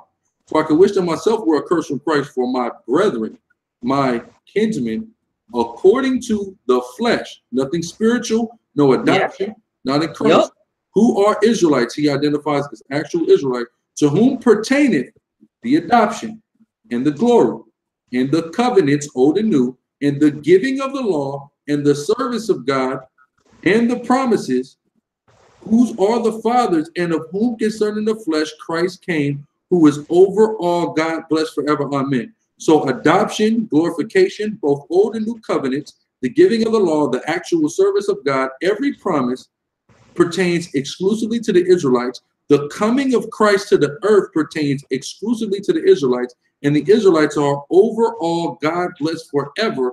Amen, meaning so be it. That's what Paul is saying. Paul has clearly identified the Israel. So to say that somebody's being adopted into Israel when to Israel pertaineth the adoption directly contradicts. Oh, I didn't say. Did I say they were adopted? This is what I said. Well, I said earlier. No, but to say that they put on Christ, that's an adoption into Israel. And you the terminology adoption earlier. All of this, and again, it's saying according to the flesh, Christ came. So to say that Christ came for anybody that's not an Israelite concerning the flesh contradicts Romans 9. Okay. But if you would have kept reading, it says in verse 6, but it is not that the word of God has taken no effect, for they are not all Israel who are of Israel, nor are they all children. Hold on. Because, hold on, let me finish. I let you read, didn't I? No. Didn't I let you read? I'll let you do plenty of reading. We have but so I can't read no more. They are not all Israel, which are. Let me keep reading. Let me bring it out. Let me bring it out, bro. Just like, yeah. For nor are they all children because they are seed of Abraham. He's saying, nor are they all children because they are seed of Abraham. But in Isaac, hold up. I'm getting to the good part. But in Isaac, your seed shall be called. That is, those who are the children of the flesh. These are not all children of God, but the children of the promise are counted as a seed. Hold on. This is the word of the promise. Just like I read. What's that talking about? What is it talking about? It's talking about the children of faith. Children that come. No. You can't do that. We have to deal with this. Come on, man. No. What you're doing is improper. And children of the promise. Hold on. What does he mean when he says? You have to listen. You have to pay attention.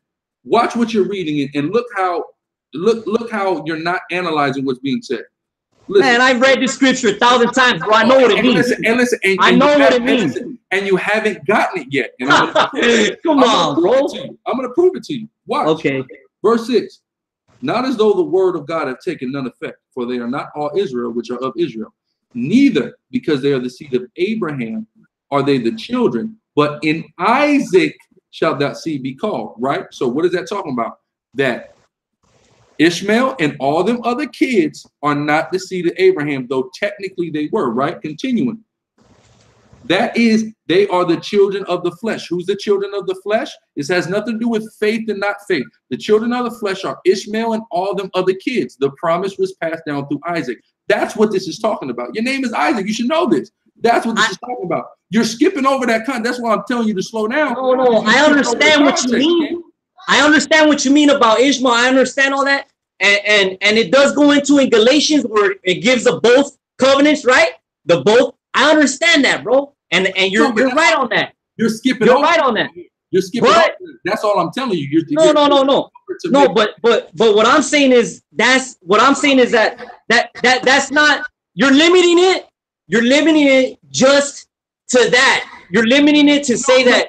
No, I'm dealing with context because he's going to talk as he goes here. It's to Isaac, not to Ishmael. Then he goes to it's to Jacob and not to Esau. So that's directly what it's talking about. But the whole point is going back to 6 when it says they are not all Israel, which are of Israel. This is why he has to write this. And this is why he has to write what he writes in Galatians, because you already see the children of Esau and the children of Ishmael coming and trying to take the covenant from it belonging to Israel. How do we see this with Herod, who was an Edomite?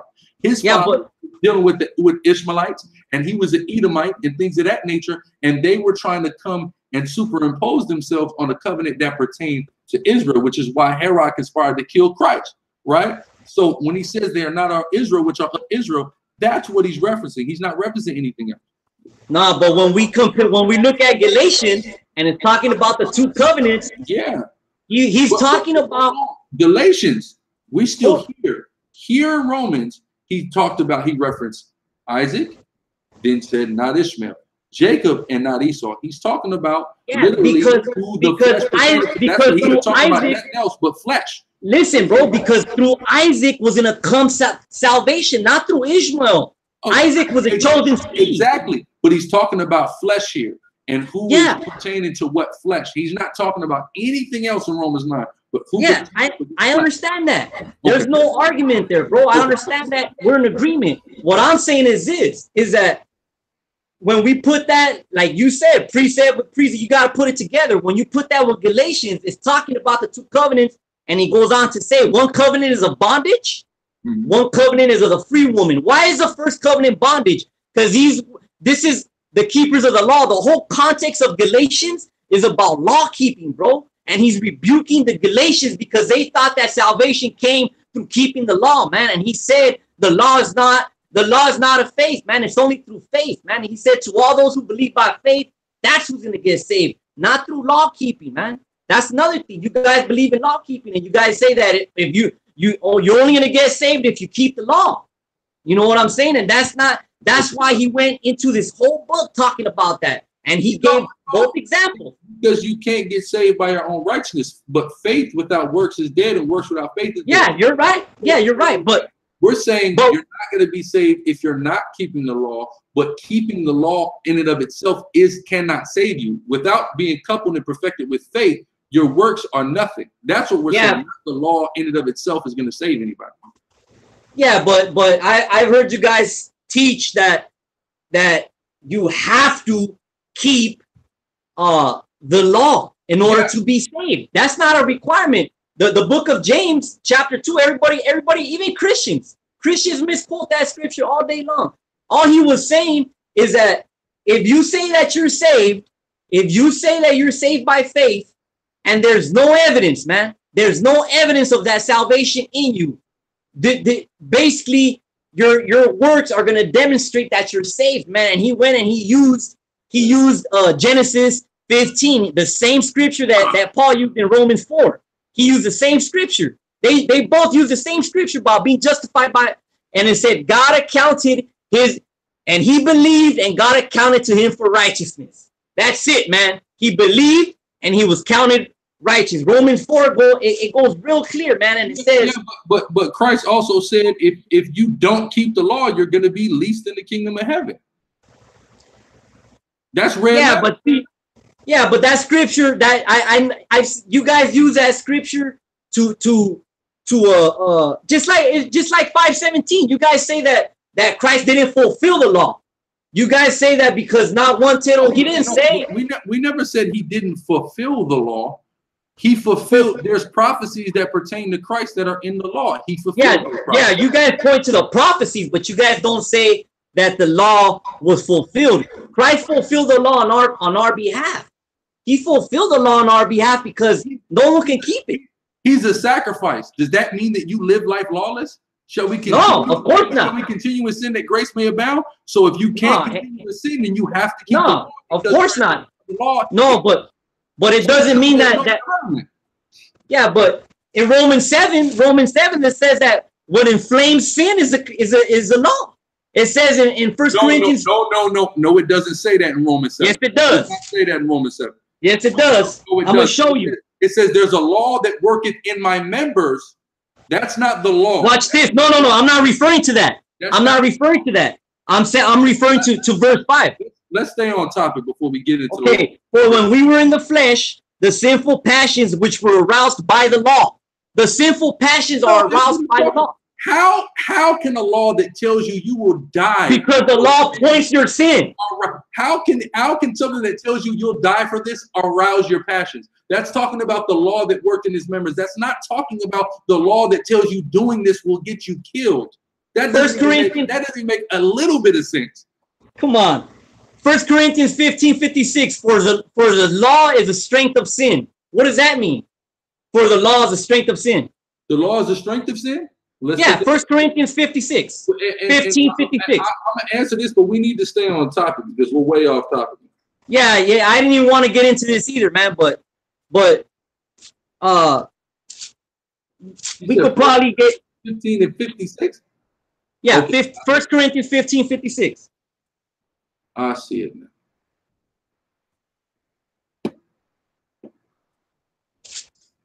Right, so that's why we have to start from the top. 1 Corinthians 15 and 56. The sting of death is sin, and the strength of sin is the law. Meaning the law is what tells you that you get put to death if you sin.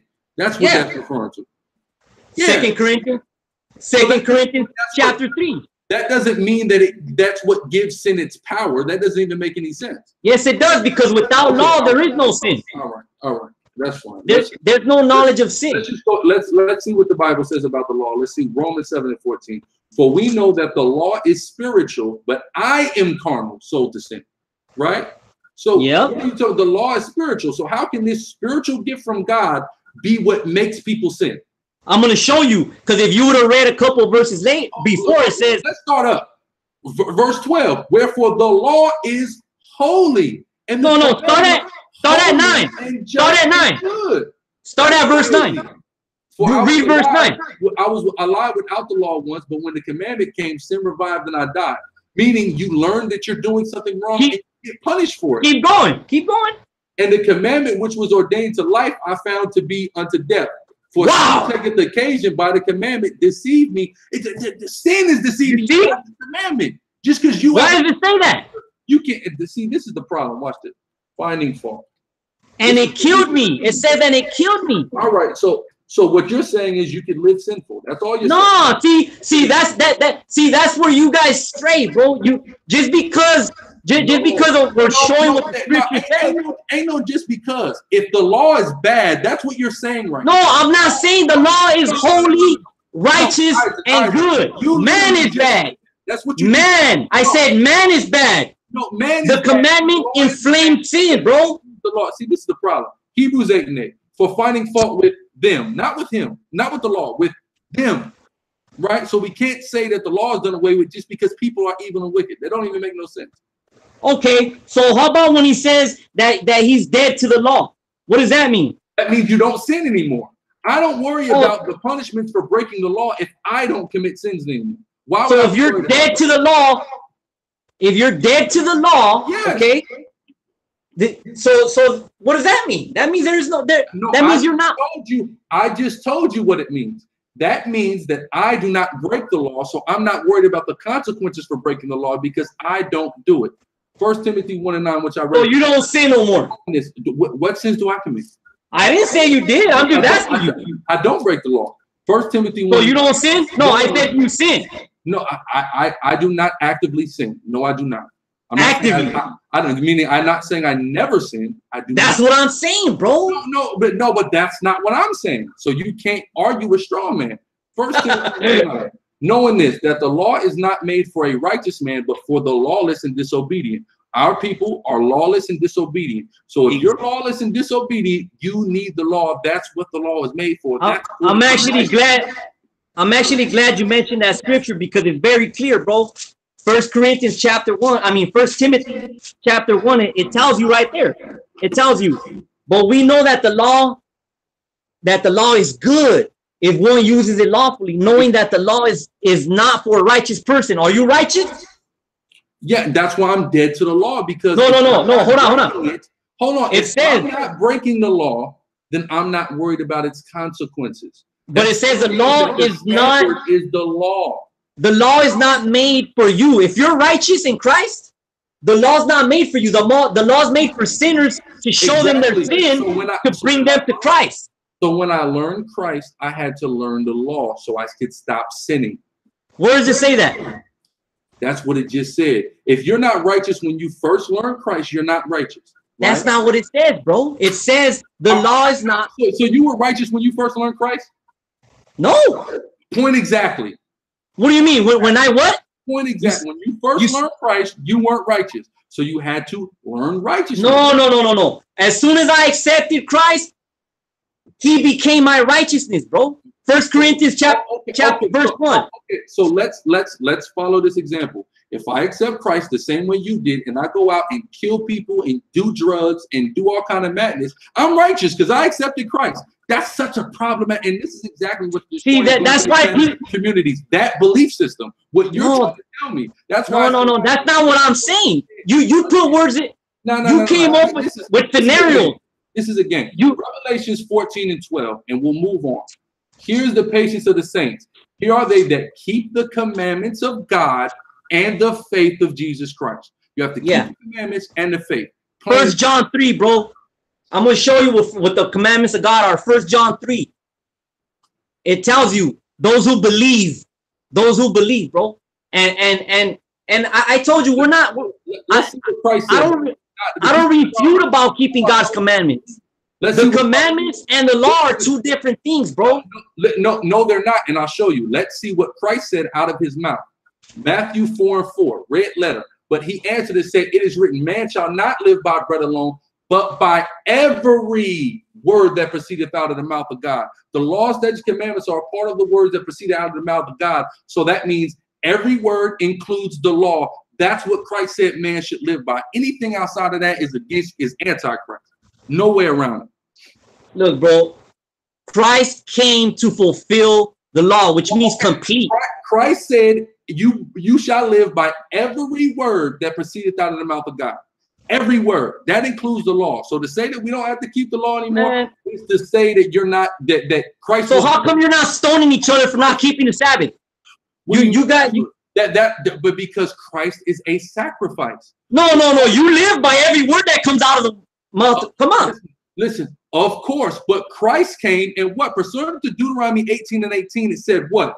That a prophet would come, and that prophet, if you're applying things, that prophet said, no, I'm not, because this is all law. Deuteronomy 18 says, if you don't listen to what that prophet says, it shall be required of you. If Christ says, extend mercy and give a place of repentance, then we have to do that. Then we're not around stoning people anymore.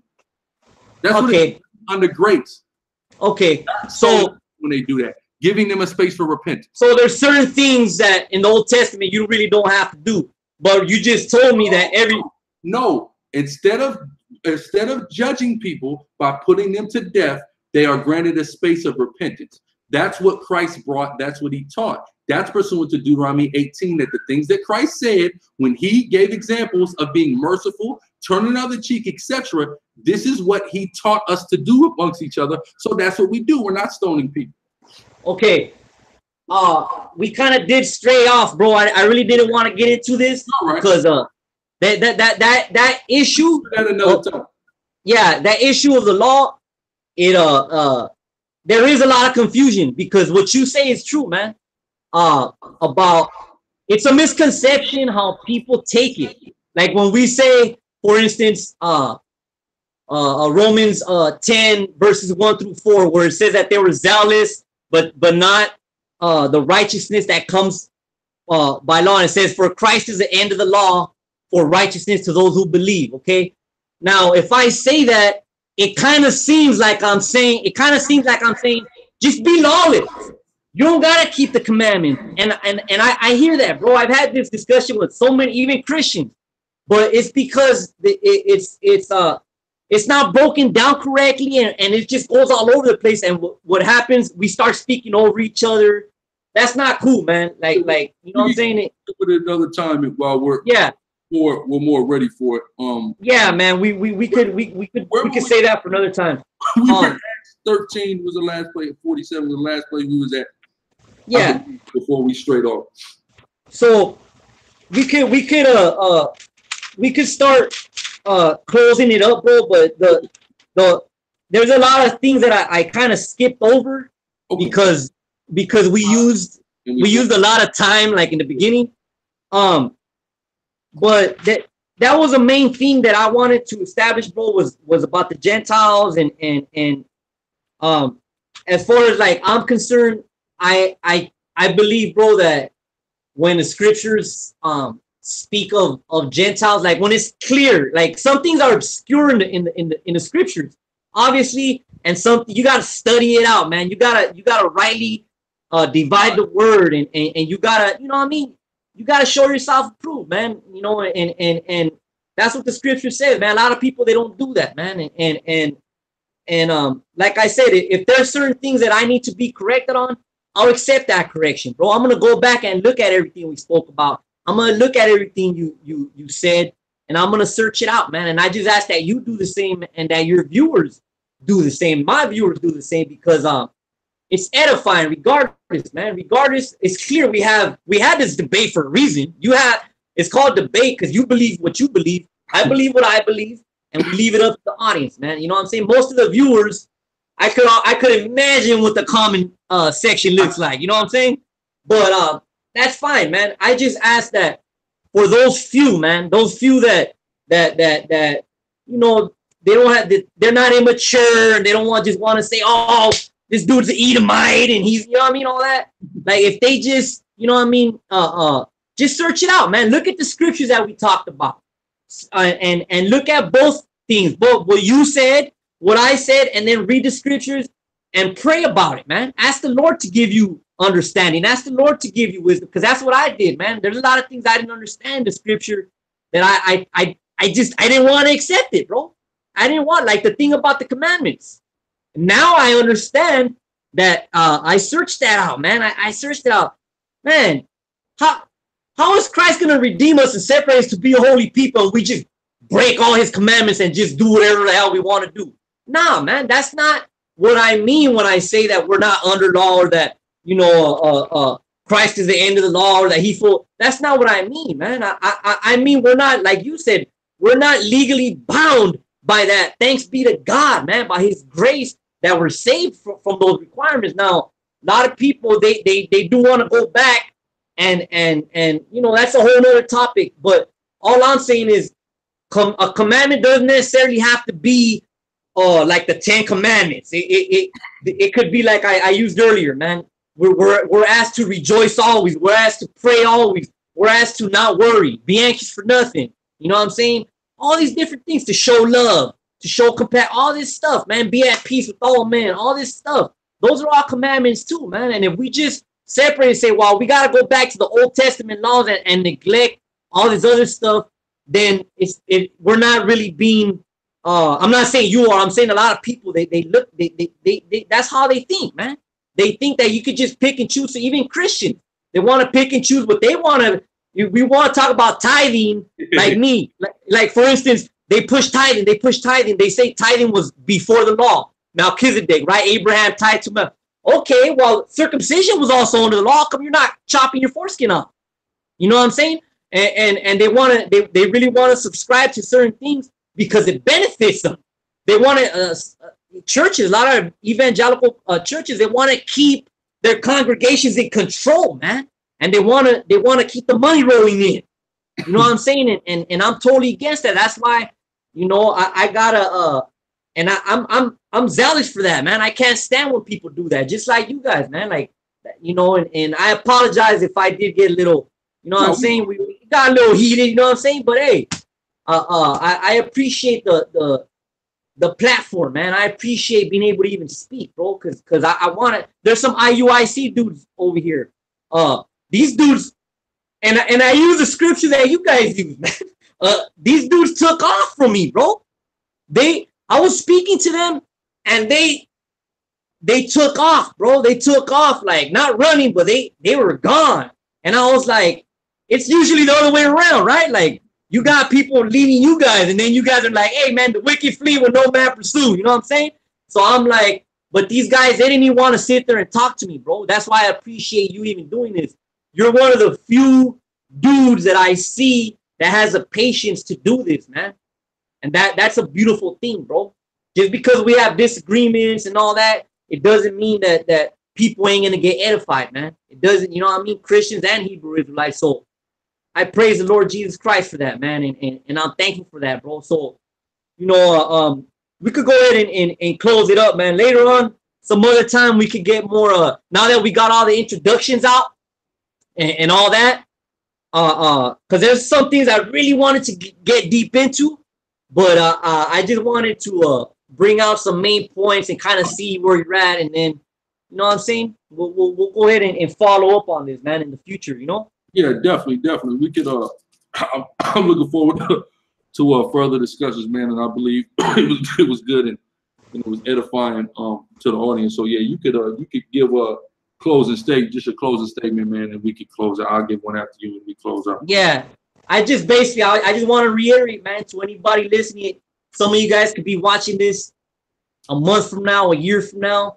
Don't believe what man says, man. Don't believe what I say. Don't believe what anybody says. If you look at this, I'm not saying don't believe and trust teachers, and because it helps, man. I learn from people all the time. What I'm saying is go to the word, man. Go to the word and pray to the Lord, or pray to, you know, whatever name you want to use, and you search it out, man. You search it out, and if something doesn't feel comfortable when you read it, don't try to read nothing into it and twist it up, man. You read it for what it is. Study out the original language, the Hebrew and the Greek. Study it out. Pray about it. Talk about it. Go, you know what I'm saying? But don't just subscribe to what's coming out of a man's mouth, man, because man can mislead you, man. And I'm saying that for especially a lot of my people that I believe in. I'm not talking bad about Christians, man. I love our my Christian family, man. But there's a lot of deceived people out there, man. There's a lot of deceived people, and I just ask that you know, you search it out, man. Be a Berean, man. Matthew Acts 17:11. Search it out, man. Even if you know what I mean, if you accept it, even if it sounds good, still search it out, man, and see if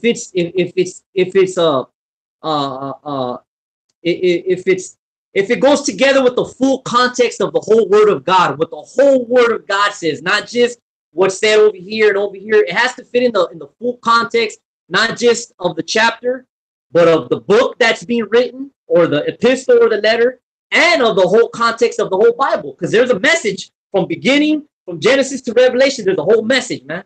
And that whole message, there's no contradiction in God's word. We were speaking, me and this man were speaking and bouncing things around, and it might seem like there's contradiction, but there's no contradiction in God's word, man. I know that for a fact, man, and I had to be corrected on that many times, man. And so I just, I pray, man, I pray that right now that the Lord move in people's hearts and in their minds, and that whether it's here today or 10 years from now, man, that the Lord do something. If he can just touch one person, that's enough for me, man. That means I'm doing my job. That means this brother right here is doing his job. That's it, man. God bless you guys. Grace and peace to you all, man. Yeah, definitely, man. It was definitely a pleasure. You know, of course, all praise to Yahweh, the Most High, in the name of His Son. You know, me and this brother can be doing a million other things right now. You know what I'm saying? And instead, we're talking about the Word of God. And that in and of itself is quite miraculous. You know what I'm saying? So we gotta give all glory. You know what I mean, for that. And I'm definitely looking forward to further discussions. I appreciate everybody who tuned in and who gained something from this, on either and all sides or in the neutral stance, and who can learn about God and hear scriptures that they never heard before and perspectives, and gain new understanding. That the Most High God should be glorified. I know I titled this the way I did purposely, so people from these different walks of life can click on this and say, "What the hell are these niggas talking about?" That was good right there, man. I love that title. Yeah, what are these niggas talking about? You know what I mean? The Bible, like what? Like, you know, but I did an interview a couple of years ago with Monster Cody, and it got a lot of views. It was probably one of my biggest videos I ever did. Unfortunately, it's on the channel that got removed off YouTube, but it got, you know, over 100,000 views. But just him being there, and then him talking about different issues, you know, and then me coming in scripturally and throwing that into the mix, it got the word out to a lot of people through, you know, somebody who they kind of idolized in a negative light. You know what I mean? So we like to use, you know, especially me, anybody who knows me knows I want to use every avenue to try to attract attention to the Most High. Let's get the attention to the word. Let's do that. So, hey, all praises, man. It's all for glorification of the Most High. So appreciate you, brother. And you know, we'll talk and we'll work out another time when we can continue and kind of get into some probably more specific subject matter, and we can talk about things in depth. It was a pleasure. I appreciate everybody. Peace and blessings to the nation of Israel. All praise Yahweh, Shem Yahweh Shai, and Shalom. God bless.